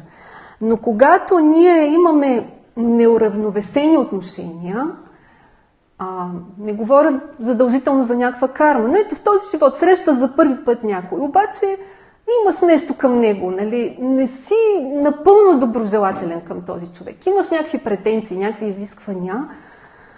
Когато ти поискаш прошка от това, енергиите се уравновесяват. И така разбрах всъщност тази история за тухлите и за нашите политици, какво се случва, когато ги благославяме и когато говорим срещу тях. Всъщност истината е, че ние не само, че не помагаме на себе си, когато сме недоволни от нещата, но дори поемаме и товара на хората, към които изразяваме това недоволство. И този товар понякога може да е много тежък. Това е като едно въведение. Знаете, нашия духовен център се нарича Наш дом. Не знам колко от вас са гледали филма Наш дом, който е доста интересен филм и понеже в темата, за която сега ще говоря, тя е за греховете и за болестите, само ще го маркирам. В този филм се разказва за един доктор. Знаете, това са прослойката от хора, които по някакъв начин, понеже ти борави с живота на хората, в един момент е много вероятно да си помислиш, че си нещо повече от тях. И тези хора много често си мислят, че много знаят, нали? Така и във филма този доктор е доста горделив човек, така няма добри отношения с семейството си, посветен на работата си. И тази гордост обаче, всичко това го разболява и той си отива. И отива в чистилището. И там вижда душите, които се мъчат, плачат, стенат, невероятни страдания, неща, които и той започва да изпитва. Вижда, че някои от душите обаче започват, след като това страдание става твърде голямо и те не могат повече да устояват, започват да се молят. Стига до идеята за Бог и започват да се молят. И тогава се появяват две светли същества в светлина, които поемат тази душа и тя отива на някъде в светлината. И така идва и неговия момент, той също започва да се моли за прошка. И тогава идват тези две ангелоподобни същества и го отвеждат в Наш дом. Наш дом е един град на, не бих казала ангели, но на достатъчно осъзнати човешки същества, където попада в лечебницата. И през всички преживявани неща, които има и осъзнавания, в крайна сметка стига до това да бъде наистина достоен жител на Наш дом и служител. Последната зима, всъщност, нещо подобно се случва при нас. Затова го и разказах този филм. И си казах, че явно не е случайно нашия център, така се казва, Наш дом. Множество души, които след молитва се дава възможност за работа с тях, за лечение. Какво се случва? Тук може би има и лечители, е важно това да се знае. Много лечители казват, първо трябва да попиташ сега ли е момента и трябва ли да помогне на този човек. И това го изпитах на гърба си. Какво означава на практика да обмениш карма с някой. Защо обменяш карма обаче? Защо има хора, за които сякаш има един като кърмичен капан, в който тези души са попаднали, защото това чистилище, за което се говори в Наш дом във филма, всъщност е на Земята. Както и учителя казва, Земята е мястото, единствената планета в Слънчевата система, където душите изправят греховете си, където я има тая възможност да си отработим нещата. Нали? И съответно и тук правим грехове. Се оказва, че хора, които имат тежък кърмичен грях, който носят от преден живот, за тях няма разрешение за лечение. И ако лечителя направи намеса, той поема тази карма, поема кърмични дългове. И така аз това под формата леко на игра дори го научих и разбрах. Както и разбрах, че в основата на болестта на хората са греховете. Какво представлява грехът? идваме, да кажем, от преден живот с тежък грях. Най-често срещания грях, който откривам, това е жестокост. Понякога е жестокост към хора, понякога е жестокост към животни. Но това е най-често срещаното и не случайно Георги говори за жестокостта, когато разпъват Исус, хляба и зрелищата, който дават на всички тези хора, които просто си представете във всичките тия векове, през какво са минали хората и защо би трябвало при това положение да се очудваме какво се случва днес с човечеството. Просто всичко е една абсолютна, подредена, съвършена, кармична ситуация, в която всички не участваме. И така, идваме, значи, ние с това преживяване, което е една възможност да си го отработим. Нали? Великото училище на живота на земята. Идваме, за да си помогнем за това нещо, обаче не щеш ли, пак ни се дава ситуация и ние отново проявяваме някаква негативна своя черта. До някъде успяваме, до някъде не успяваме. Зависи греха колко е, преди колко прераждания е. Когато човек има тежък грях, като убийство, самоубийство, жестокост, изнасилване и така нататък, когато е накърнил силно други човешки същества, когато е отнел собствения си живот, още в следващия живот той има тежка болест, тежко страдание, наистина много тежко. Виждам го при деца. Много е трудно да се работи с деца, да ви кажа, защото те няма как да се помолят за прошка. И тогава карам родителите да се молят за прошка. И до някъде кърмичният капан се отваря за тези души, но не напълно. Все пак се дава една възможност за облегчение на нещата.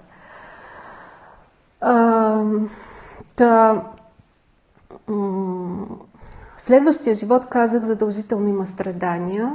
Много хора така се раждат и се чудим защо има толкова болести още при раждането. Това са души, които са преживели, просто са проявили тежки грехове. Нали? Изглежда едно невинно дете, гледаш го на снимката или той е около теб, но се оказва, че тази душа си има товар, който носи. И това е абсолютно така. Божествената справедливост е абсолютна. Последващия живот тази душа идва и много често се случва, че тя вече става праведна. Виждам го и проверявам. Носи все още кърмичния грях, който в някакъв степен е изплатен, защото един от начините ние да изкупим греховете, това е страданието. Категорично. Това е наистина начина на земята, в чистилището, както го нарекохме, да изкупим греховете. И така, когато душата мине през тази опитност на чистилището и отново дойде на земята, тогава тя е праведна душа. Значи виждам само този кърмичен грях от по-преден или още по-преден живот, но в сегашния тази душа няма никакъв грях, абсолютно изрядна. И за тези хора вече идва възможност, много често те нямат и болести, просто те носят един далечен спомен от това нещо, което се явява като странни преживявания, емоции, сънища, необясними неща, които човек си казва, това откъде нали идва аз ли съм това? И тогава идва възможност за тези хора, чрез хора като нас и чрез много други, сигурно, които им показват и казват, знаеш ли, ето, ти имаш... Те дори нямат и болести в този живот. Работила съм поне с 5-6 такива случая, които са стигнали до тая праведност и обикновено нещо не им върви, да кажем нещо в работата. Те са като, как да ви кажа, все още са на кантар. Така, какъв е механизма? Когато човек идва с грехът или го проявява в този живот, се получават едни като черни точки в аурата. И когато има тези черни енергии, тези не черни да кажем, но все пак негативна енергия, тогава тя привлича събития и хора, които да ни помогнат ние това нещо да го изчистим и да го преодолеем. Идват тези ситуации, обаче ние, все още неосъзнатите души, неразумните души, реагираме по стария отработен начин от предните прераждания, при което от подсъзнанието ни изплуват старите емоции, свързваме се с ментални същности, пораждат се негативни мисли и всичко това създава различни структури в аурата на човека. Най-леките варианти, може би сте виждали на аурокамери или който вижда, това са едни леки прещипвания в аурата, като едни прорезчета. Нали? Това е най-лекият вариант. Но в повечето случаи се получава нещо по-сериозно. Това са едни енергийни въртопи, които въртят едни вихри, енергийни вихри, които поразяват най-често емоционалното или астралното, менталното и душевното тяло. И човек се казва, аз съм здрав, обаче защо така нещо? Нямам енергия, нямам сила, какво се случва? Има 3 или 4 емоции, които са абсолютно разрушителни. Първата и основна е гневът. Лекувала съм хора с рак и с мускулна атрофия, с гняв, който буквално е разрушил половината им аурия няма, нагоре няма нищо. Половин човек гледаш, нали? Гледаш го в тяло целия, обаче всъщност половината човек го няма.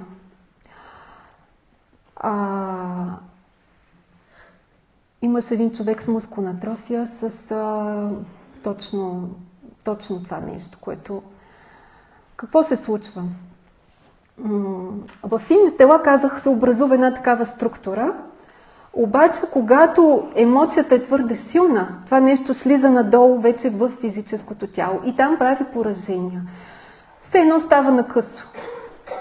Отделни органи и системи просто все едно излизат от строя.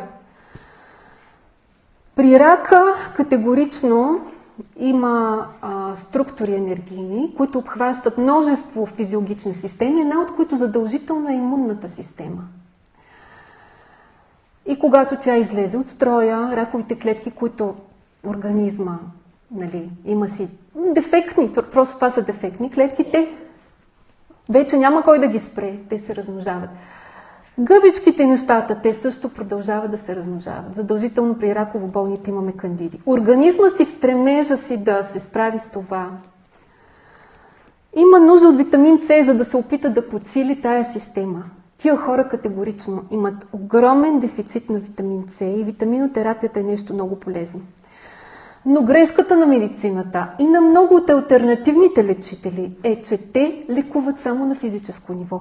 Няма вариант такава тежка болест с толкова мощни енергийни структури, които половината де-факто твоя всъщност няма, ти да го излекуваш с билки, с витамини и с каквото и да било. Аз съм администратор и създател на форум Здраве. Там да ви кажа, повечето хора публикуват неща, които са на физическо ниво. За тая билка, за оная билка.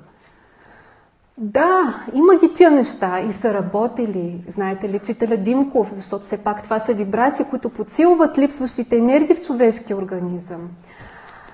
Но във време кармично живеем, повярвайте ми, болестите вече са толкова явни, толкова бързо се развива всичко в организмите, че няма как една билка да спре този процес. И се оказва, че в основата на всичко е греха. Когато се стигне до този пласт на душата, много лесно и бързо нещата вече започват да се променят. Другата много силна разрушаваща емоция, това е мъката. Мъката и душевната болка. Загуба на близки хора. Сигурно повечето сме изпитвали, но не всеки получава такава енергийна структура, просто защото това е кармично предопределено ние да преминем и да изпитаме мъката, да кажем, или някаква друга емоция. И третото разрушителна емоция е страхът. Страхът, освен бъбреците, както всички знаете, поразява мозъка. Лекувала съм деца с епилепсия, които още в пренаталното развитие майката преживява нещо и те изпитват страх, силен страх. Този страх, разбира се, те носят от преден живот. Най-често това са души на самоубийци, да ви кажа. Поне такива до тук се получава и излизат. И този страх, който тези души носят, прави едни такива структури и в финните тела, и в физическото тяло. Какво откривам в физическото тяло? Има лошо кръвоснабдяване, тромби, много тромби. Просто на практика, особено хората с мускулна атрофия, тази нелечима болест, на практика мускулите спират да се хранят просто защото няма кръв към тях. Всичко е задръстено, блокирано. И съответно лимфната система, която пък е другата много важна система в организма, която също се поразява, когато имаме такива ситуации.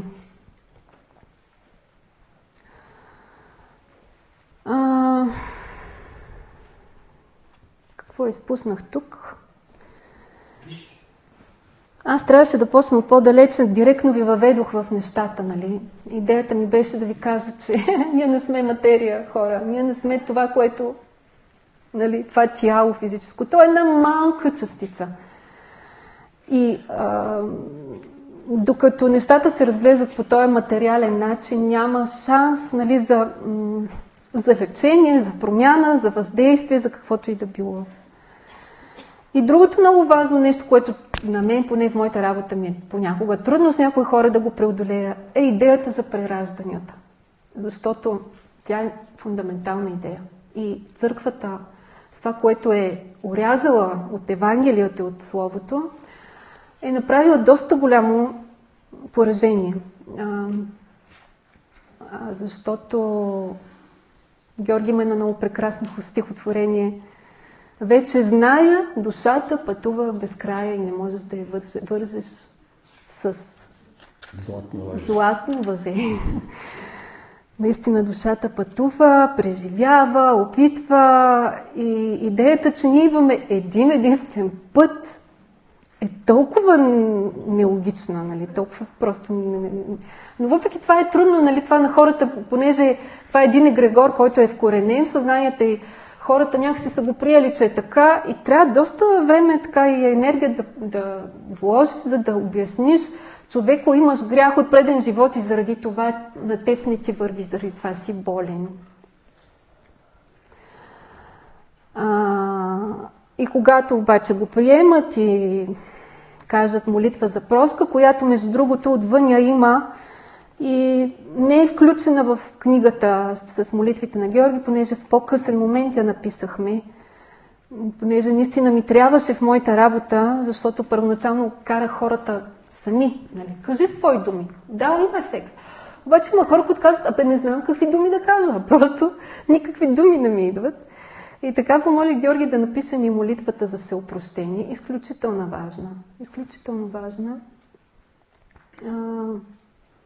Тъй, че ви препоръчвам да си я вземете.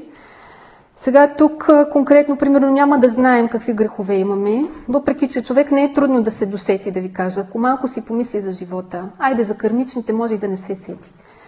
Но за този живот, ако малко така, както Георги казва, я да върнем сега лентата назад, нали?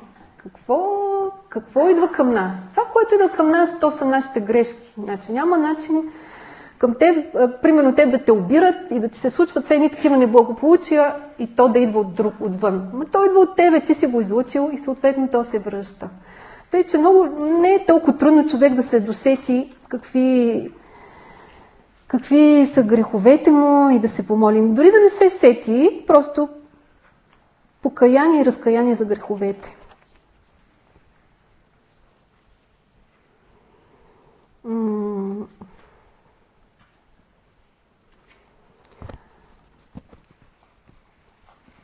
Да. Сега, много лечители, много хора обръщат внимание на външните влияния. Значи аз ви казах, сърцевината е греха.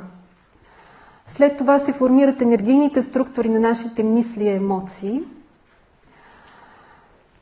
И след това е като една рана вече в душата. Това е като аурата вече е отворена. Вратата е отворена, крепостта е паднала. И тогава идват външните влияния. Много лечители казват, абе, магия ще ти изчистя, абе, обсебване имаш, абе, не знам какво. Аз също тръгнах оттам, нали? Защото повечето радиестезисти работят на практика само с това. За греха не съм чувала някой радиестезист да работи с греховете, нали? Аз, понеже и с това оттам тръгнах преди 1 година. Но това са външни влияния. Те обаче вече са много силни. Значи, когато има обсебване, ако нормално, сумарно всички тела, да кажем, когато човек е идеално здрав във всичките си тела е 100%, при хората с обсебвания, срещала съм хора с над 15 духа, примерно, които са, нали, попаднали в неговото поле. Тогава енергията пада примерно на 60%, което е наистина доста. Тези хора буквално не са на себе си, те не са те. Много важно нещо. Какво привличаме? Ако ние носим в себе си жестокост от преден живот и проявим енергията и емоцията на гнева в този живот, ние се разболяваме. Обаче ние привличаме и гневни духове. И тогава вече става, какво да ви кажа, става мазало. Наистина, става трудничко. Обаче се оказва, че само казвайки молитвата за опрощение, тези духове отиват. Те си отиват. Разбирате ли? А иначе да ги гониш с различни сеанси, спиритични, какво ли не, ако сърцевината, ако душата не е преживява този катарзис, те пак ще се върнат, както казва и Спасителя, че даже и 2 пъти повече ще дойдат. Нали? Защото сърцевината не е почистена. И така, това ми е опит от последната 1 година. Наистина е доста интересен, доста динамично е всичко, което преминава и се случва с едно водачество, разбира се, защото няма как иначе да стане. Аз лично нямам време да чета, да се занимавам, просто с едно водачество, като разбира се, основата на която е многомерната медицина на Людмила Пучко и оттам нататък се надградиха и другите неща за греховете и така нататък.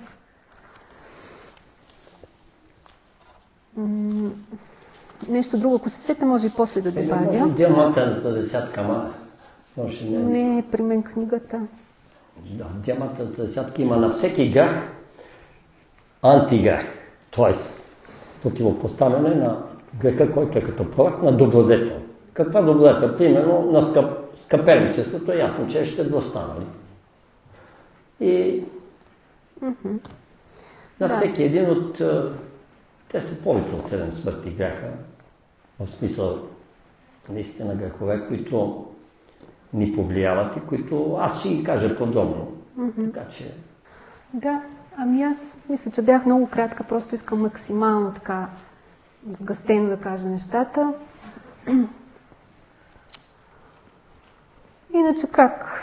Да, чрез работа върху себе си. Т.е. на това, което ти проявяваш, да се опитваш да изявиш обратното. Нали, както Георги ги е описал, както и учителя ги е описал. Морал, нравственост. Да проявиш обратното, ако си гневен, да проявяваш търпение, разбиране, толерантност и така нататък. Най-много изкупува обаче страданието. Работих с една жена, която... това вече е зрялата карма. Значи, когато даден човек е в първо прераждане след тежък грях, и това наистина е тежък грях, значи там имаше 3 тежки гряха при нея, каквото и да прави лечителя, не един лечител, най-добрите лечители на България, този човек е в зряла карма и на него му е писано да си отиде чрез страдание. И интересното беше, че когато така към края на този човек, вече когато малко преди се замине и проверявах какво се случва, греховете ги нямаше. Всичките грехове бяха изчистени на 100%. Наистина страданието чисти. Наистина. И най-много чисти любовта. Но докато стигнем до нея, така не е лесно. Най-често при тежките болести това е комбинация мъка, гняв и страх. Когато ги има тия три силни емоции, тези три силни структури, това създава наистина рака. Това създава нещо абсолютно разрушително. И се надявам някак това нещо да стигне, защото толкова тежки случаи напоследък на деца, които абсолютно лекарско невежество, абсолютно родителско невежество. И толкова бих искала това знание да може да стигне до хората.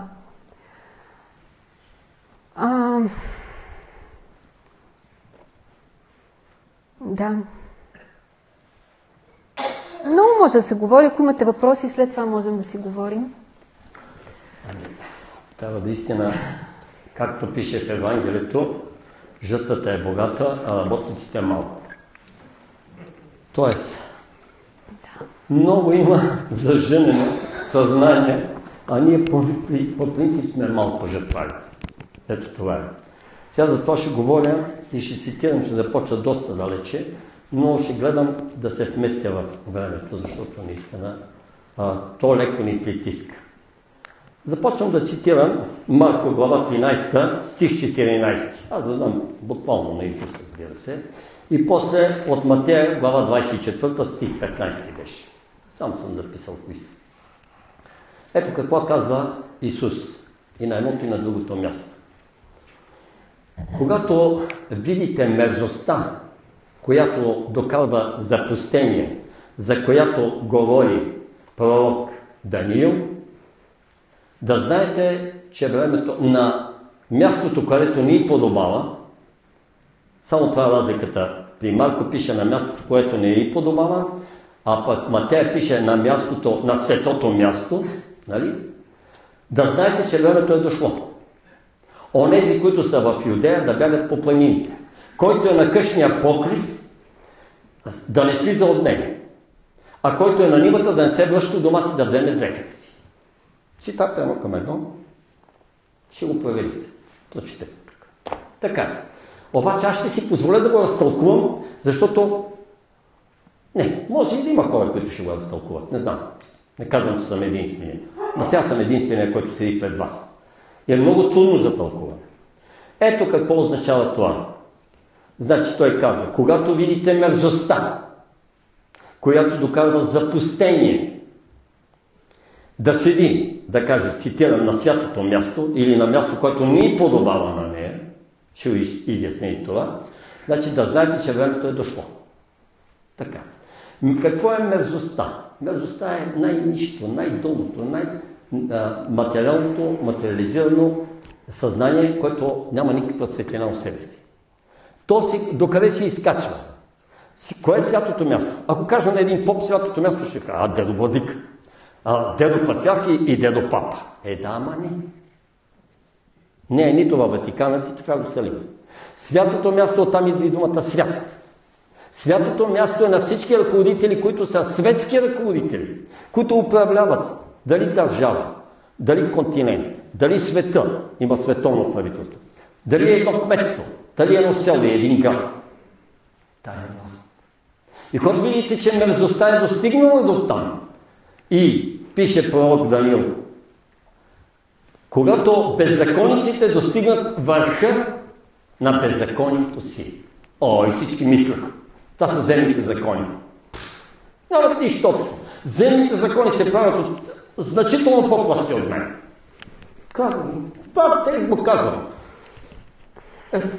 От мен и земните закони. Ма земните закони не ни интересуват. Те не се подчиняват. Беззакониците са тези, които не изпълняват природните, естествените закони и божествените закони. И когато стигнат, а сега е достигнало върха на беззаконието. Достигнало. След това ще говоря в 6 вълни, където, но само ще спомена. Мерзостта, която е, значи за егоистични цели на една държава, на един град или на нещо, пълният егоизъм, който е завладял колективния егоизъм в тази планета, това вече е мерзост. Както е и мерзост за мене, специално, когато противоприродните закони се нарушават в полово нестандартните, кмета на града да жени 10 еднополови двойки. Кмета на града. Ами тя е светската власт. Значи това мерзостта е на всякото място. Значи времето е дошло. Наистина е дошло. Ще кажа и за 6 вълни, ще ги прочета по-бързо ще стане, но искам да кажа, продължавам нататък. Цитата.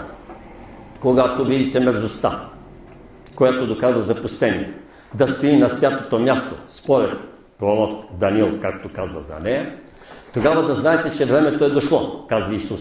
Онези, които са в Юдея, да бягат по планините. Онзи, който е на къщия покрив, да не слиза от него. И онзи, който е на нивата, да не се връща да вземе дрехата си. Това, който и да го взема религиозен, па и духовен човек, не може да ни го разтълкова. Наш ще го разтълкувам, защото няма нещо, което да не може. Господ. Да. И понеже си приписвам неговата слава на мене, аз работя за неговата слава, казват, Георги Изворски знае много умен и разумен. Да, така е. Защото като не знам, ето какво казва. Какво е Юдея? Юд е я. Юд означава чистилище. Малко по-поносим ад. Юдея. Ако сложим едно лу ответ, става люде. И ето го махна. Люде. Първите хора се казват люде, защото са били в най-гъстата материя. Те са били в най-ниската степен на чистилище. Люде. Следващите хора се казват человеци. Вече имат таква разумност, защото челото им става по-високо. Человек. Челото е израз. Лоб. Израз на съзнанието на човека. Не всеки ми има чело 7 см и половина, за да е много и много духовен.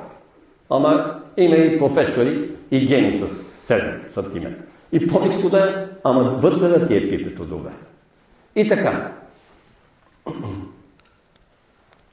След това става човек. От човек става човек. Това вече е съкратената форма и при човек е наистина вече се създава една персонална индивидуалност. След човек става личност. След личността трябва да получи съзнание на светия. И след това вече става виж аз самия той, монах. Качва се във висшите ангелски светова и оттам в божеството. Това е само между другото. Мога да говоря много. Тук може да спомена какво означава Юдея. Юдея е най-материалното, най-нищото съзнание. Няколко области има Израел, разбира се. Самария. Да носиш достойно тежестта на живота. Той е своя самар. Значи, товарното животно има един самар на гърба си. Не напразно казват, добрия самарянин и самарянката където е. Значи, това са хора, които малко повече са осъзнати от юдеите, които гледат, естествено имат най-ниши, най-користолюбиво и най-материално съзнание. Така, след това, Израел какво означава? Израел означава излизане от рай и навлизащите в гъстата материя, където има пари, власт и мрак. Обаче какво означава Галилея? И защо Исус е роден в Галилея? Гален. А Гален на алдовски диалект е обичан. Галилеянин означава, виж, юдеин. Юдеин е гъстата материя, в която се слиза. Юдеин. Ама галилеянин как завършва? На две срички. Ян и Ин. Вече е хармонизиран. От галилеяните са излезли есеите. Иначе има фарисеи, садукеи и есеи. 3 вида свещеници, така да кажем. Религиозни или духовни хора. Юдеите, фарисеите и садукеите са се разделили властта. И светската, и духовната. Сменят се в търци. Консерватори и либерали, примерно да кажем. А есеите са живели в планините. Това е първообраза на богомилите. Есеите са богомили. А галилеяните откъде са дошли? Ами от Тракия. Те са трако-българи. Не може да бъде. Може да бъде. И затова, когато казват нашите западни съседи, Господ е българин, са абсолютно прави. Това между другото. Така, галилеяни да си. Така. Сега, тук продължавам нататък за Юдея. Значи, когато се казва, че онези, които са в Юдея, значи, които са в най-нищото съзнание, къде трябва да отиват? Трябва да бягат по планините. Кой е планината? Разберете ме, обърнете го всичко с метафора и символ и съзнанието ви ще стане по-висше от моето. Да, които са в Юдея, значи, които са в най-нищото съзнание, къде? Ами планината кой е? Ами планината са духовни извисените. Да гледат да отидат по духовни извисените, какво правят те? Това е, черно на бяло го пише. Ами може би аз не съм се сетил за това, но за нещо се сетих, а за нещо ми е допълни така. Да бягат така. И да правят това, да гледат какво правят те и те. Който е на покрива е по-висш от другите. Покрива е най-високата част на къщата, следователно най-високата част на материално съзнание, и който е на покрива вече е израсъл до някъде в духа. Да седи там, да не слиза, защото като слезе ще стане неправеден. Като си седи на това съзнание, може да се спаси. Ето, за да се спасите, това правите. И онзи, който е на нивата, т.е. онзи, който е привързан към материалното, да се откаже от него, ако иска да се спаси. Т.е. да не се ходи до дома си, където му е живата материя, да вземе и векът си. Разтълкува. Ама, наистина, мога да си припиша заслуга, като Колев-ичето. Може ли да вдигнеш уста Колев? Може ли да вдигнеш един дворец? Мога. Да. А някой вика, аз ще дигна замък, ще направя сграда. Нищо не е направил. Една дървена балък. Така.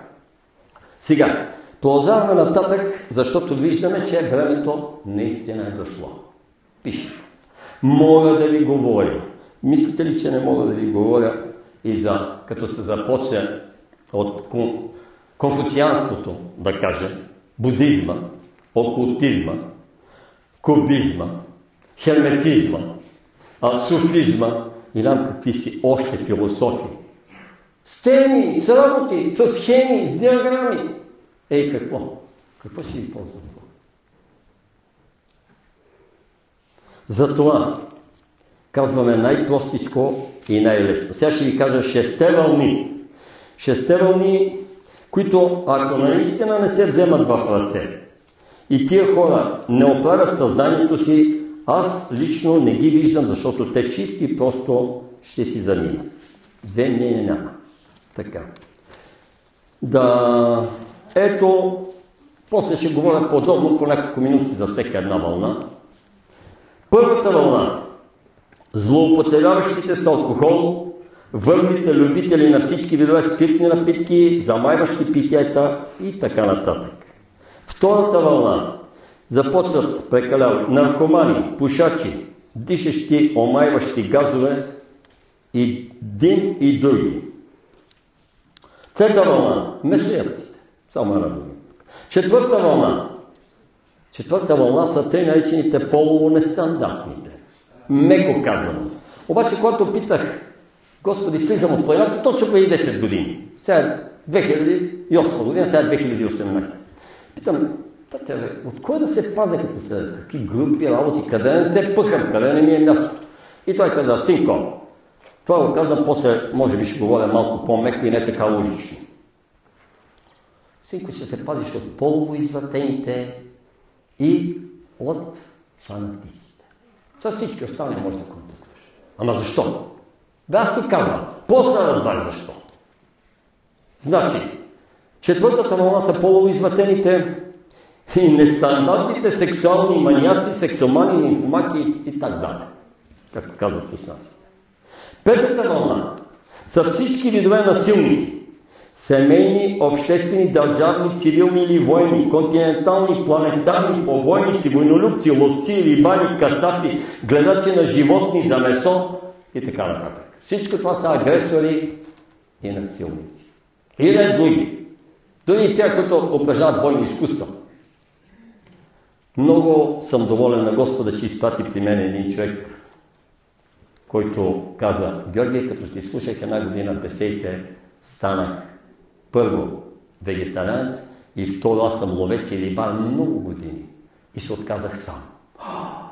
От всички бивши колеги, бивши с главно Б, значи, не съм се отказал доброволно. Не бете ме би толкова, колкото си иска, за да се откажа от всички тия хубави, според мен тогава, и от този спорт. Да, признавам си, защо не? Но ето този човек ми падна на сърцето. Той каза: доброволно се отказа. Доброволно. Знаете ли какво е да имаш една хубава надцепка, доцепка и една ловна карабина с един прекрасен далекоглед на нея, с една оптика, която е лъскава, която спъсъка те кани и вика: моето момче служи ръка тук и гръмни. Какво гръмни? Я гледай това животно, това благороден хубав елен. Я го застеля и да види дали може. С един куршум. Боже! И аз съм бил идиот, малумник и не знам какъв. Айде да не ся ругачето. Ще ми казвате, че и това не е хубаво много да се оплюваш. Да ви кажа, може да се покайваш и разкайваш, но не прекалено. Защото всяка прекаленост се наказва. Така, ще ги започна тези вълни една по една и последната, която е шестата, това са вече неосъзнаващите, най-нишите духом, но не по този начин, както казват. Блажени са нищите духом, защото тяхно е царството небесно. Не точно за тия. Казва се за уния, които са лентяи, мързеливци, не искат да положат усилие, за което каза Силвинка, нещо да направят, та дори и за себе си. Пълен мрак. Тия не могат да останат на земното кълбо. Така. Сега, за да си подкрепим това, което казах за святото място, че там са беззаконниците, които са го завзели, ето какво ще ви прочета и предварително така. Демокрацията, цитирам, накрая ще кажа от кой. Демокрацията, при която управлението на държавата е в ръцете на хора, неосветени по кръв и, разбирай, без истински благороден произход, а доведени на власт чрез масово изборно начало, е проститутка, развратница, пияница и безплътна блудница, от която не може да се очаква нищо истинско и значимо. Тя е оскърбление към Бога и затова ще има жестоки наказания за ония, които дръзват да я осъществят и поддържат. Мишел Дьон Нострадамус. Измивам си ръцете. Не от мен. Да. Бате Мишел го е казал. Ама е точно в десятката за сега. Не мога аз да бъда депутат, не мога да бъда държавник, не мога да бъда президент и да казвам: тая лъже демокрация ми дойде до тука. Той е свят. Та даже и ние, България, не сме дорасли до никаква демокрация. Казва го Георги Изворски, ще разписвам с дясната, с лявата ръка, с десния крак, държа химикалката и с левия крак. Каква демокрация? Ти това съзнание, питам аз. Как може да вземе една еднополова двойка, дете и да я възпитава? И това се казва, това е демокрация, защото те са мини. Да, мини са. Мога да ви кажа един случай. От тук, макар че това е четвъртата вълна, и ще ви го кажа. Плащат, аз съм военен, командировка. И отивам. Те изнесени на позиция в палатки и дървени такива бунгала живеят. Паче отивам вечерта, млад, 19-20 годишен, глад. Столовата за затворена, оня го няма, го тача, и всичко заключено. Мотам се вътре. По-рано идва един, така с плавни движения, леки, и вика: ти сега дойде, нали? Викам: да, от утре съм командирован, нали? Ама пристигнах там вечер и требане, така на който е служил, той знае. Не съм зачислен. Той вика, заповядай при мен, моето бунгало, там има за храна, хапане. Бре, викам, и аз гледам матка, буф. Отивам неговото бунгало, хапно пием, той вика, остани, ако искаш тук да спи, гледам само едно широко легло, няма войнишки, иначе войнишки. Бе, не бе, викам, аз имам място, знам къде. Викам, той е на портала ми каза, нали, дежурния, вика, еди, къде си, има свободни места, може да кефти в палатки, кефти до такова дърна палатка. Викам, не, там, аз викам сам дали широко, и заминах. На другата сутрин отивам и готвача ми вика, с нощи прави ли секс? И аз викам, тук жени няма, бе. Ние сме само мъже, страшни, какъв секс ти, нормален. Той вика, бе, знаеш ли, с нощи, покани ли те нека? Викам, да, тук един сержант ме покани, Дамянчо ли се казваше, Димчо, аз съм забравил името, викам, ме покани, човека вика много свестен. Нахрани ме, викам, верно, си е къщавал работи, викам така, да ме покани там да спя, викам. Не, добре, че не си спал. Щеше да му платиш, бе. И аз викам, къща има. Ами вика, той и такава слава има. Така ли? Той имал, вика, задни мисли към тебе. Викам, да, бе, защото една хубава дама, много години по-късно, вика, Георги, ти да нямаш задни мисли към мен. Викам, не, имам само предни. Нали? Имам само към хубава дама, имам само предни мисли. Задни не? Как? Задни мисли ще имам. Това съм. Ясно. И тогава разбрах. Той не го направил от човещина. Направил от някакво користолюбие, евентуално ако клъвно. Това беше примера, който тя ще го кажа. Сега, ще си позволя да чета, след това чета и от моя бележник, да направим съпоставка, Деветимата непознати на Нели Лишковска, отварям на 155-та страница, това са за греховете. Така. И ето какво пише и тя. Така. Хората си въобразяваха всякакви неща. Живееха в мъгла. Съществуването им беше пълно с заблуди, коя от коя по-големи. И така хилядолетия наред. Те смятаха, например, че малкото добро не носи полза, затова не желаяха да правят добро.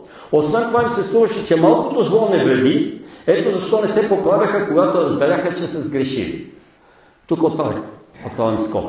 Между интелигентния, духовния човек и религиозния, или между духовния човек и обикновения, разликата е тая. Духовният винаги се поправя грешки. Ама от най-малкото на голема. Другите викат, баха ще ухапе този богаташ. Ще съм го завлекла с 5 лева. Така. Ако на доброто не се натрупва малко по малко, човек не може да получи великата сила. Ако човек не се въздържа от малкото зло, той със сигурност ще извърши голямо зло и голямо престъпление. Но всичко това беше известно само на онези, които са живели на небето. Човек, който живее или е живял там, има велика светла душа. И при най-големите трудности и страдания той остава тих и спокоен. Благодари на Бог за всичко, което му е дадено. Той познава Бога и не се съмнява в него. И така. Човеците боледуват. Те всъщност имат да плащат дълг на някое същество или на нещо. Не само от техния най-ниш материален физически свят. И когато бяха болни, те му се издължаваха. Ако болният се обърнеше към Бога с искрено покаяние и вяра, Бог веднага идваше и плащаше сметката му. Освобождаваше. Човекът оздравяваше. Така. Преди много време, говори се за героинята, тя си състави списък с най-опасните, но осъзнати болести, които беше срещала сред земните индивиди. Тия всичките болести се равняват, разбира се, на грехове. Непостоянство в емоциите. Ту се радваш, ту се гневиш. Забавяйки дълга да се стремиш към изгода. От ненавист да желаеш нечия смърт. Да не забелязваш, че заради алчност правиш непрекъснато грешки. Да хулиш другите, а да хвалиш себе си. Да се радваш, като преследваш сгрешилия. Гордейки се съзнание да презираш другите. Използвайки властта си да вършиш произвол. Да смяташ хората за грешни, а себе си винаги за прав. Да обиждаш, обръщайки се небрежно към слабите и беззащитните. Да не обиждаш хората, само себе си. Да се гордееш със себе си. Да смяташ другите за глупави, а себе си за мъдър. Да се изтъкваш при всеки удобен случай. Да се радваш на чуждите грешки. Да се гордееш със своето богатство. да клеветиш хората, стремейки се към благоразположение, да постигнеш успех, нанасяйки някому поражение, да нарушаваш справедливостта, от любов към себе си да не виждаш великия смисъл, да опазиш своята безопасност за сметка на другите, да си ревнив, много да ненавиждаш и малко да обичаш, да обсъждаш постоянно кое е истина и кое е лъжа, да прехвърляш отговорността на другите. Така. Да отхвърляш същността, привързвайки се към външното. Да помагаш на хората, надявайки се на награда.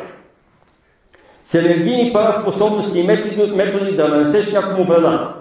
Да мразиш хората за това, че те превъзхождат. Това е завист. Да нямаш хармония в сърцето. Винаги да помниш старите обиди. Да не възприемаш обещания и критики. Да спориш с глупака. Да постъпваш лекомислено. Да послекаваш към беззаконие. Много да се съмняваш и малко да вярваш. Да се насмиваш над лудите и болните. Да бълваш грозни слова и зли думи. Небрежно и с презрение да се отнасяш към възрастните и децата. Да си непостоянен в мисли и действия, хитрост и ласкателство. Да лъжеш и да нарушаваш своите обещания. Да учиш хората да вършат зло. Да промениш отношението си към изпадналия в беда, дори като ти е приятел. Да харесваш нещо и да пожелаеш да го загадиш. Насилно да отнемаш вещите на хората. Да действаш от корисни подбуди. Да нямаш собствено мнение. Господи, всички тук бяха болни. В тази сфера нямаше нито един здрав. Така, чета вече, аз как съм си записал. Вижте ги, тук в моя хубав бележник, грехове, ще го набел. Да нямаш живата вяра в живия Бог.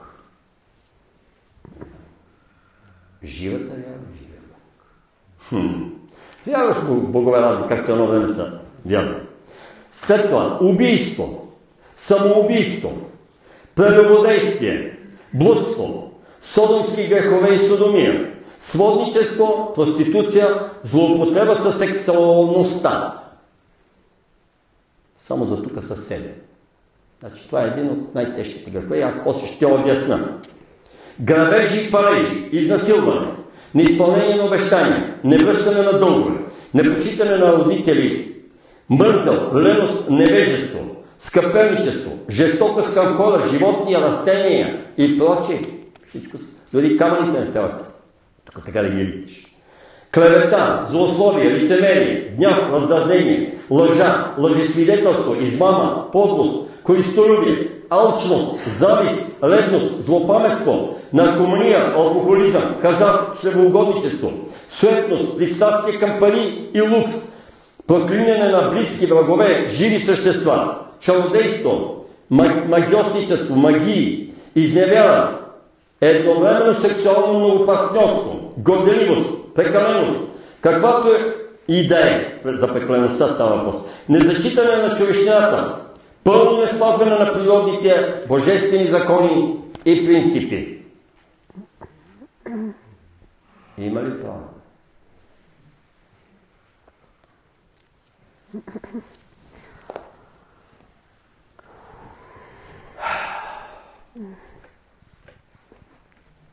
Не ми е добре, но трябва да говоря.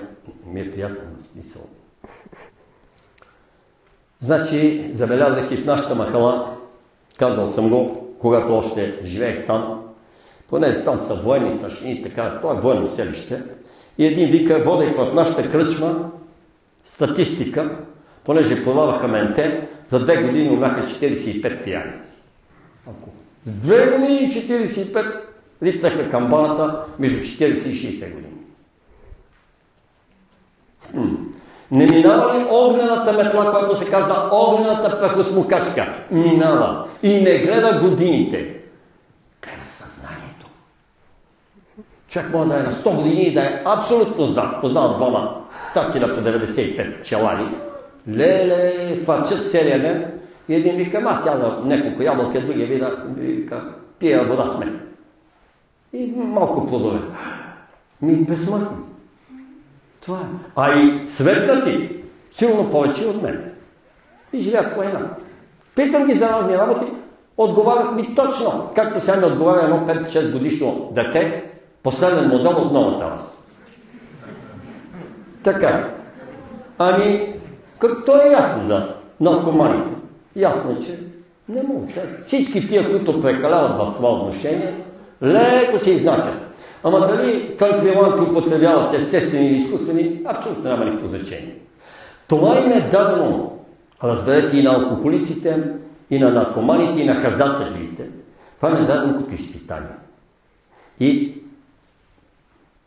като стигна до четвъртата вълна, ще говоря повече. Третата вълна са месояците. Тук. Значи, тук си записах няколко работи, които само напоследък слушам времето полага. Един транзистор е такъв. Имам, или че не слушам нищо, не гледам телевизия и ред други работи, не чета вестници, па и нищо не чета. Обаче ето какво. При месояците Господ даде толкова явни сигнали през последните 20 години или повече, че лично аз се очудвам как човечеството не ги вижда. Най-напред с болести по животните, като се почна от любимата ни Англия, луда крава се появи там. На Британския остров. Защо бе? Луда крава. Опасно. Да, хубава болест. След лудата крава дойде птичия грип. Само скоро чух преди няколко седмици, пак така случайно ви казвам, някъде в Генерал Тошевско или там 150 хиляди пилета, ги изгорили. А преди това пък колко изгориха от този птичи грип, като дойде, пренасено от птиците, не знам и така нататък. Свинския грип. Прекрасно нещо.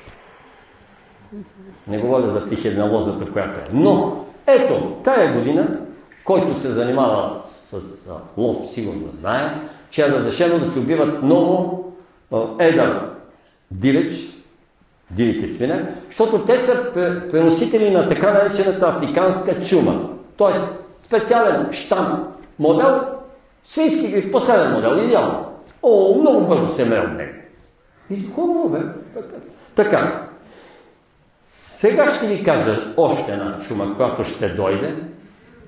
Рибната чума. Океаните приключват. И риба не може да ядете. Не, лично аз няма да ям, както и не съм ял толкова години. Нали? Повече от 18 години съм вегетарианец, Силвина сигурно повече от мен. Обаче, хапайте и да ви е слабо. Не ме слушай. Да, аз много уважавам тия хора. Ама доказах нам, много съм казвал. Спри да ядеш место това или алкохол, подагата ще мине. Не. Уважавам го и този човек или е от рак, защото рака се храни най-много точно с тия работи, номер едно с месото и ред други работи. Казвам, давам окол, той не иска. Ритва камбаната след 3 месеца или след 3 години, негов проблем. Датата на смъртта е точно определена, но на раждането е точно определена, но на смъртта е плаваща. Така. Мога ли да допълня само? Да, допълня. В момент само, че микрофона го изключих. Да, месоядството, освен месоядството, говорим за жестокостта към животните.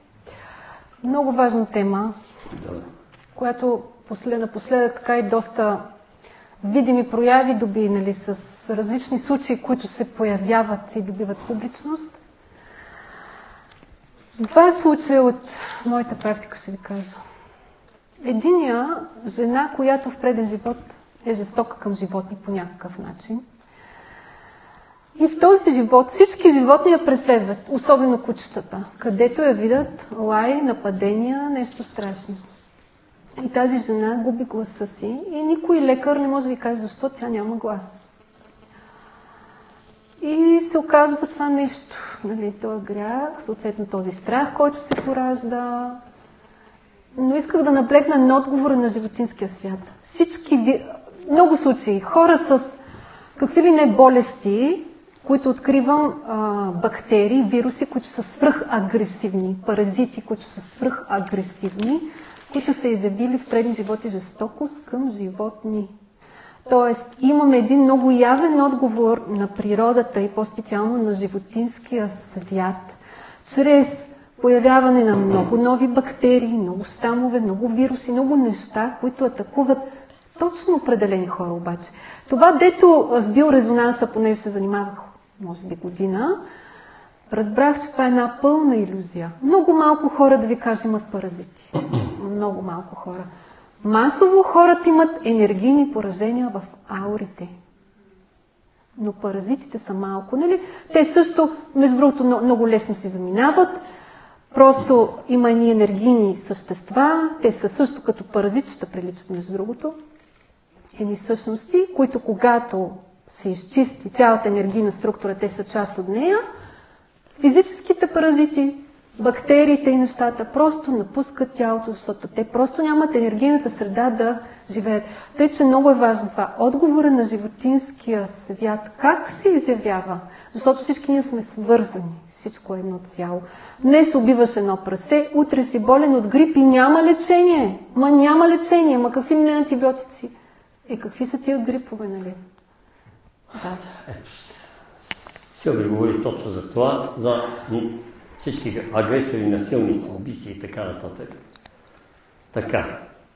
Но аз ще говоря за четвъртата вълна малко по-подробно, ще кажа някои неща, които не са ясни дори и на самите тези, които са участници в това. Да, това е за полунестандартните, меко казано. За гей общества или са само мъжете са, така да се каже, хомосексуални общества и хетеросексуални общества на жените. Да не говоря.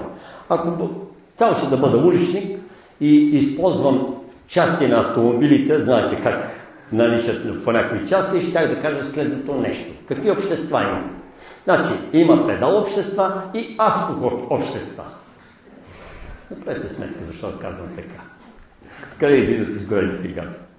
Са другата, но едните са такива, другите са такива. Значи, тези общества искат да ги вклинят в обществото и да ги признаят. Не, че не е имало тия грехове. От Содом и Гомор, където са били, затова те са били изпепелени, ще кажа, нали, поради тази причина. Значи, искат да ни накарат властимащите чрез една мнима демокрация и едно мнимо милосърдие, което е абсолютно да ги признаем, да викаме, те не са като нас. Знаете ли защо им е дадено това? Дадено им е за изпитание. Значи дадено е и на алкохолиците, на хазартниците, много да искаш. Все едно, предлагаш ли един млад здрав човек, който е, обаче е нормален, и вижда една прекрасна дама, в която е лудо влюбен и я иска. Каквото ще, той е конска паци глухарен, нищо не го интересува друго, само я гледа нея. По същия начин аз разбирам, поставяйте се на мястото на тия, те желаят еднополни. Мъж желаят такъв мъж и жена желаят такава жена, бе.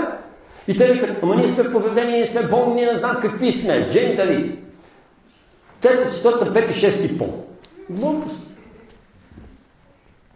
Това е дадено. Поне един живот.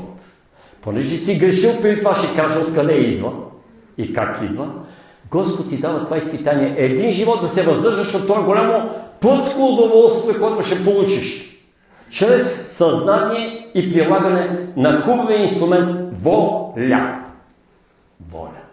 Един живот, а само ако се въздържаш. Един живот. Всичко се изчиства, всичко се оправя. А дори в същия живот може да се оправи и човек да стане нормален. Защо? Поради тази причина, че е издържал изпита си. И още нещо ще ви кажа, което почти никой не го знае. Освен свръхпосветени. Значи, Силвина не ми даваше да казвам тия примери, но содомските грехове и специално содомията ще ги избъркат. Какви са прелюбодеянието, блудството, кръвосмешението. Специално содомията е човек с животно. Дали е жена с мъжко животно и мъж с женско животно. Имам пример и сега ще кажа само един-два. Содомските грехове, другите са, както римските грехове, защо е попаднал Рим? Защото няма морал. Където няма морал, няма нищо. И властта не може да се задържи. А той морал който е? Защото кръвосмешението е, или блудството, и най-вече похотливостта и прелюбодеянието, виж колко много термини има за това, както в Рим, така и в Содом и Гомор, не са правили впечатление, а и значение дали сестра с брат, син с майка, баща с дъщеря, пълно кръвосмешение, ама пълно и абсолютно. Не стига това. Ами еднополовите връзки са били, така да се каже, в Содом и Гомор узаконени толкова много, че целият град е бил такъв. И когато при праведния Лот идва двама ангели и влиза, той не знае. Некви станци, той седи на края на града. Аз бъдех съм описал цялата притча с обяснение. Идва в края на града и им казва: може ли някъде да пренощуваме? Той вика: заповядайте в нас. Не бе, ние ще спиме на полето. Не. Или на площада. Не, заповядайте. Прибира ги в къщата си. Обаче много хубаво научават хората, отиват, ступват се много мъже на площада пред къщата. На Лот и вика: изведи ги, за да ги познаем. Който е чел внимателно Библията и е тълкувал, и може като мене, и казва: Исак не позна жена си Сара, докато я познае. И аз разбрахте ли всякакъв термин да ги познае? Чисти после ги засиле. Това е. И как той, обаче какво прави Лот? Прочетете внимателно, пича. Изкарва двете си дъщери, които имат кандидат женихи, които са в града, нали? И вика: ето ми двете дъщери, вземете ги, правете всяка каквото искате. Това е горе-долу по-нормално. Ма представете си какво бащино сърце да изведе дъщерици. Но те не ги искат. И тогава ангелите ослепяват всичките на площада и те почват да се бутат и не могат да намерят къщата на Лот. Четете подробно тази притча. Така, искам да кажа, Содом и Гомор се изгорени заради това. Един купавен и кладен си един близък, аз му говоря религиозни работи тогава, божествени и така, нали? И той вика: слушай, не ми говори, не искам да чувам. При мен имаше един свинегледач, който ходеше редовно на евангелистка църква, говори ми за Господи, и аз го слушах. Вика: ангели, архангели, не знам какво, светици. И вика, този човек беше мек, фин, ще ти помогне, ма прекрасен. Докато един ден, вика, в това стопанство и в тази ферма, където бях главен зоотехник, отивам, то беше неделя празник, 1 май ми беше какво, и вика: имам ключове от всякъде, а той там живееше, докато другите гледачи си отиваха. И понеже е празник, той ги наглежда, вика, там животните. Имаше много животни за клане, майки свине и така нататък, мъжки свине. И вика, както обикалям, хората си оставам отвън, отключвам, гледам стаичката наоколо, няма го никъде. И почвам да минавам от бокс в бокс, където са животни. Пълно време, вика, той с гърби не ме вижда. Какво виждам? Една свиня седи и той прави секс. Не можех да го повярвам, но очите си аз го виждам. Леко се оттеглих. Всичко ми се обърна. Толкова зле ми беше. С този човек после не може да говоря една седмица нищо за контрол. Той идва, усмихва се, казва: край. Не ми говори за това. Защото народната поговорка е прекрасна. По наши Илия, та намазих и свети Илия. А светият е прекрасен човек. Животните не са виновни. Хората ги насилват. И другата, още един случай ще кажа, пък обратния. Тук е мъж също. Свиня, а там е жена, скучи. И за това ще кажа, ама не са ме питали мене. Така. Силвина не дам, ще ги казвам тия примери, ама ще ги кажа, защото преди години срещам, в наш вестник пише, че във Франция един хубав домашен любимец, немска овчарка, мъжко куче, прекрасен, който си го води стопанката непрекъснато из градинката, излиза всеки ден, се нахвърлил на стопанката си и нанесъл 50-60 шема, после ги направили, искал да я разкъса. Значи кучето искал да я разкъса. Как домашни любими ще я разкъса? И психолози, събира се там, не знам какви, да откриват, що не попитаха Георги Изворски, да им каже, че е отделност. Така, какво става? И тя се спи с кучето. Кучето е смята за него законна съпруга. Нали? Обаче тя в парка среща от време на време някакъв човек, към който тя започва да излъчва някакви такива чувства и амбиции, дали само предни намерения. И ето какво става. Кучето разбира, но то не напада съперника, защото ако беше друго мъжко куче, то щеше да се бие до смърт. Едното щеше да умре, когато се бият за женски. Обаче не. Кучето напада виновницата, която му е изневерила, неговата съпруга. И хвърля се и почва да я разкъсва. Добре се събрали хора в парка и я спасили. И това го пише в един френски вестник. И аз чета български. Най-случайно ми идва на. Викам, направих една проверка и разбрах защо. Животното наистина наказва точно, който трябва да бъде наказан. Значи, освен това ще ви кажа, че насила се прави кръстоска между мъжко магаре и кобила. И между жребец и магарица. Какво се получава? Между жребец и магарица се получава мулен, между магаре и кобила се получава кътър. Има 3 поколения кътърите и мулетата. Който е запознат, много добре знае, че няма. Но хората на сила ги сношават. Животните не искат. Как едно пуснато свободно животно ще отиде и ще направи, така да се каже, нестандартен секс или извращение. Значи всички, които някога са били, дали са били от Содом или Гомор души, дали са били, те са правили и сега са на другия брак, не знам, не искам да бъда уличник, да кажа, но са от тия общества, най-меко казано, хомосексуалните общества и хетеросексуалните общества, са правили секс, който е вътре в тялото с животинка. И те са били виновни. Нямат ли право сега един живот отгоре да им се сложи един чип невидим, да искат собствени си пол, за да може само по този начин да изчистят този абсолютен и голям грях, защото, знаете, няма да разказвам цялата притча, как двамата ангели изгарят на другия ден, като са слазят 2 града. И когато Мойсей, оттатък хълмовете, Господ вика: Мойсей, качи се на този хълм, за да видиш какво остана от Содом и Гомор, който там мъж ги изгорих. Казва се Мойсей, чу и гледа, нищо от 2 светущи града. Голем. Ама нищо, само прах, черна, която вятър, сутринта, сутрешния вятър, я разнася. Значи нищо никога не е имало там. Това е завършено. Така. Пак казвам, и самите те не знаят за какво им е дадено. Дадено да се изплатят с това изпитание. И фактически те са извън списъка на Бога. Книгата на живота е тук. Всички тия са писани отстрани. Ако го изпълнят, преминават тук. Ако не, остава за тяхна сметка и ги връщат на старта. Метатум, метамолекул. То, понеже Бог е създал вече от неразумното, разумното, някаква клетка, той не може да върне в неразумния космос. Това е което аз знам, което съм учил. Следващата вълна вече е на насилниците, толкова много има и всички знаете.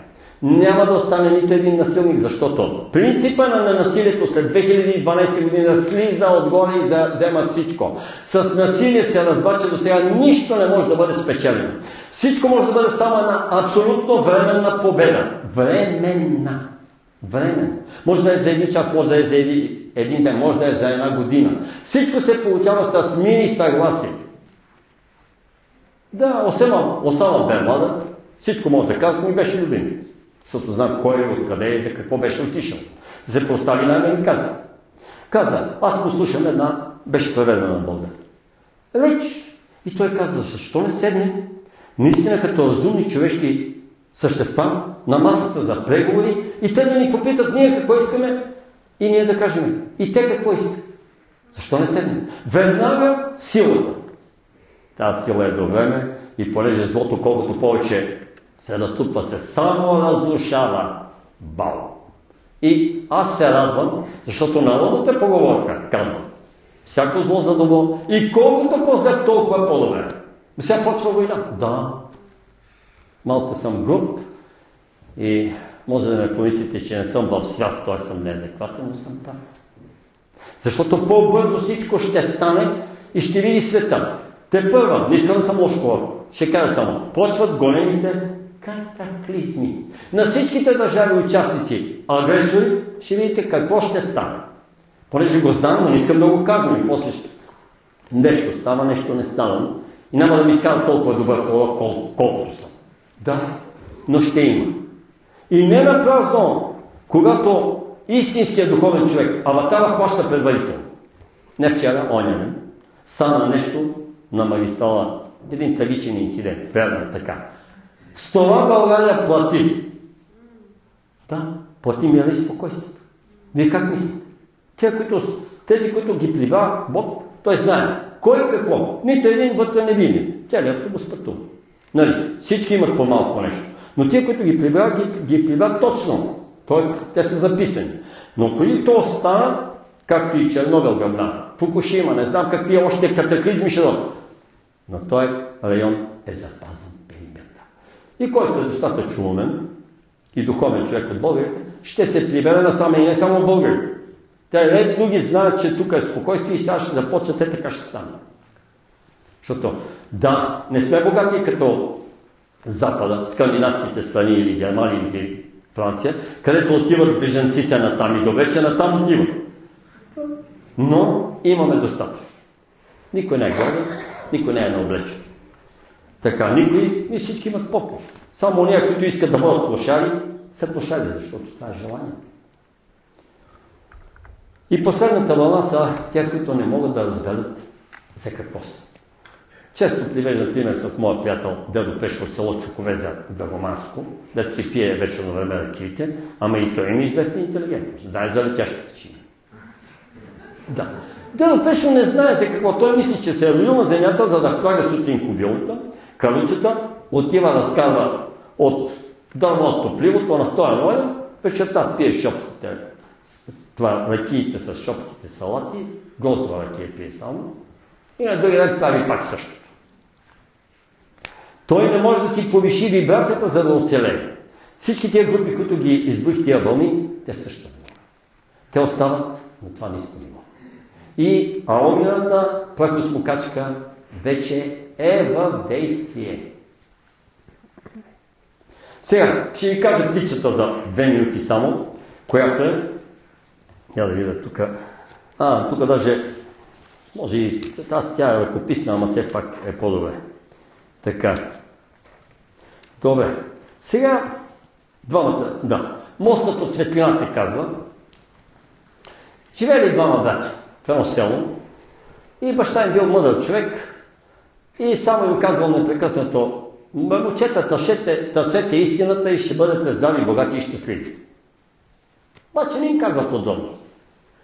Заминал си, изпратили го и още на другия ден наранили по една торбичка хляб, тръгват двамата братя, тук там почва да питат и по едно време стигат в едно село и те, там на този хълм над селото на един бряг, вика има една колиба, там живее един мъдрец. Ще отидете при него и ще питате, той е въпрос за истина. Отиват двамата братя при мъдреца и мъдреца ги посреща ги и вика: да, знам защо сте дошли, ще ви кажа веднага отговор. Така, човешката истина лежи на пътя. Ангелската истина е между небето и земята, божествената истина е твоя дух. И мъдрец. Стават братята, тръгват, стигат до един разклон и големия брат каза: братко, по-добре двамата да търсим истината. Той ни каза нещо така насочение, ама не точно. Ти тръгни на едната страна, аз на другата и да я търсим. Дано намерим. И така. Тръгват един брат на едната страна, другия на другата.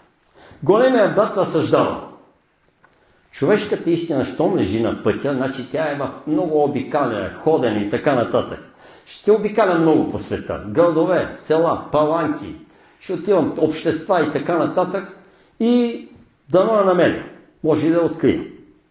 Ангелската истина е между небето и земята. Какво е това? Ангелската истина, ангелите правят благата. Значи аз трябва да ползвам всички блага, където ги видя, където ги намеря. Благата на земята и на небето трябва да ги ползвам. Така. А божествената истина е моя дъх. Значи трябва да се грижа за себе си. Аз трябва да се самоусъвършенствам и то в духа. Значи, трябва да ходя по разни духовни общества, духовни практики и така нататък. Така и направя. Ето, обиколил много страни, градове, пътища. Ползвал всички блага, до които могъл да се добере и учил най-различно окултно-езотерични практики, докато постигнал много голямо лично усъвършенстване, защото можел да ползва енергията кундалини, левитирал и владеял телепатията. Малкият брат обаче, като се разделили, вървял и почвал и разсъждавал така. Навесен ми каза, човешката истина лежи на пътя. Ами значи тя е видима, прозрачна, нещо, което трябва да е. Аз ще започна да питам човеците, що ме човешката, да им питам за проблемите, за работите, за нещата и сигурно мога да стигна до нея. Щом ангелската истина е между небето и земята, това наистина, да кажа, това са блага, които се дават. Ама тия блага и аз трябва да се погрижа. Трябва да работя за тия блага. Значи не мога тук така да ги използвам. Трябва да дам нещо, да се грижа за природата и да живея природосъобразен начин на живот. А каква е божествената истина е моят дъх? Щом божествената истина е моят дъх, мен са ме учили, така мислял той, значи да спазвам старите хора, природните закони и божествените заповеди и наредби. Това е моят дъх. Значи да спазвам 10 Божи заповеди. Така мислял малки. Така, значи да спазва Божиите заповеди и повеления. И да се грижи за всичко и за всички. И така. Той отишъл малки и се заселил в едно село, край една река. А от другия бряг на реката имало едно друго село, което връждувало с това. И още като стигнал първия път, той помолил мъжете, гледа жените перат нещо чистят, реката доста голяма, казал бе с лодка да ме прекарате оттатък. А мъжете му казали, а не, като се стъмни, ние да връждуваме, те ще ни прибият с камъни, ще скалят по нас, нали, по светло, ако отидем. А тези двете села връждували и селените и от едното и от другото село си правили непрекъснато големи пакости, като пресичали реката с лодки, грабели, палили и дори понякога се убивали едни други. Младият брат започнал да ги учи на приятелство, обич и мир. Много години живеел там, като ходил то в едното село да живее по една година, то в другото. И най-накрая младите жители на селата се помирили, старите си отишли, а младите направили хубав мост между двете села и заживели в сговор, мир и любов. Седмото блаженство гласи: блажени миротворците, защото те ще се нарекат синове Божи. Дошло време двамата братя да заминават в отвъдното. Духът ги взел в един и същи ден и в един и същи час. Ангелите хранители ги завели до границата на земния и небесния свят, а границата била една голяма бездънна пропаст. Започнали да чакат да дойдат определените Божии пратеници, за да ги вземат и да ги преведат оттатък. Дошли двама велики духове, които светили като слънцето. Духът на големия брат казал: синко, ти не можеш да минеш в райските селения, колкото и да се самоусъвършенства на земята и както и добре да живя. Защото цял живот поставяше себе си на първо място и веднъж не се погрижи за някого или за нещо. Но ще ти позволя да видиш как брат ти ще мине по моста от светлина през пропастта. Духът на малкия брат го хванал за ръката и казал: понеже ще грижеше винаги за хората, ти постои своя мост от светлина и по него сега отиваш направо при Бога. И ето, че през пропастта се прехвърлил един огромен блестящ мост от бяла диамантена светлина. И малкият брат преминал в рая. Големият брат останал още 7 прераждане на земята, докато постои своя мост от светлина и преминал едва тогава в райските селения. При всяка инкарнация, т.е. прераждане от 7-те, му изтривали спомените от предишната, но му оставали един единствен спомен като сън.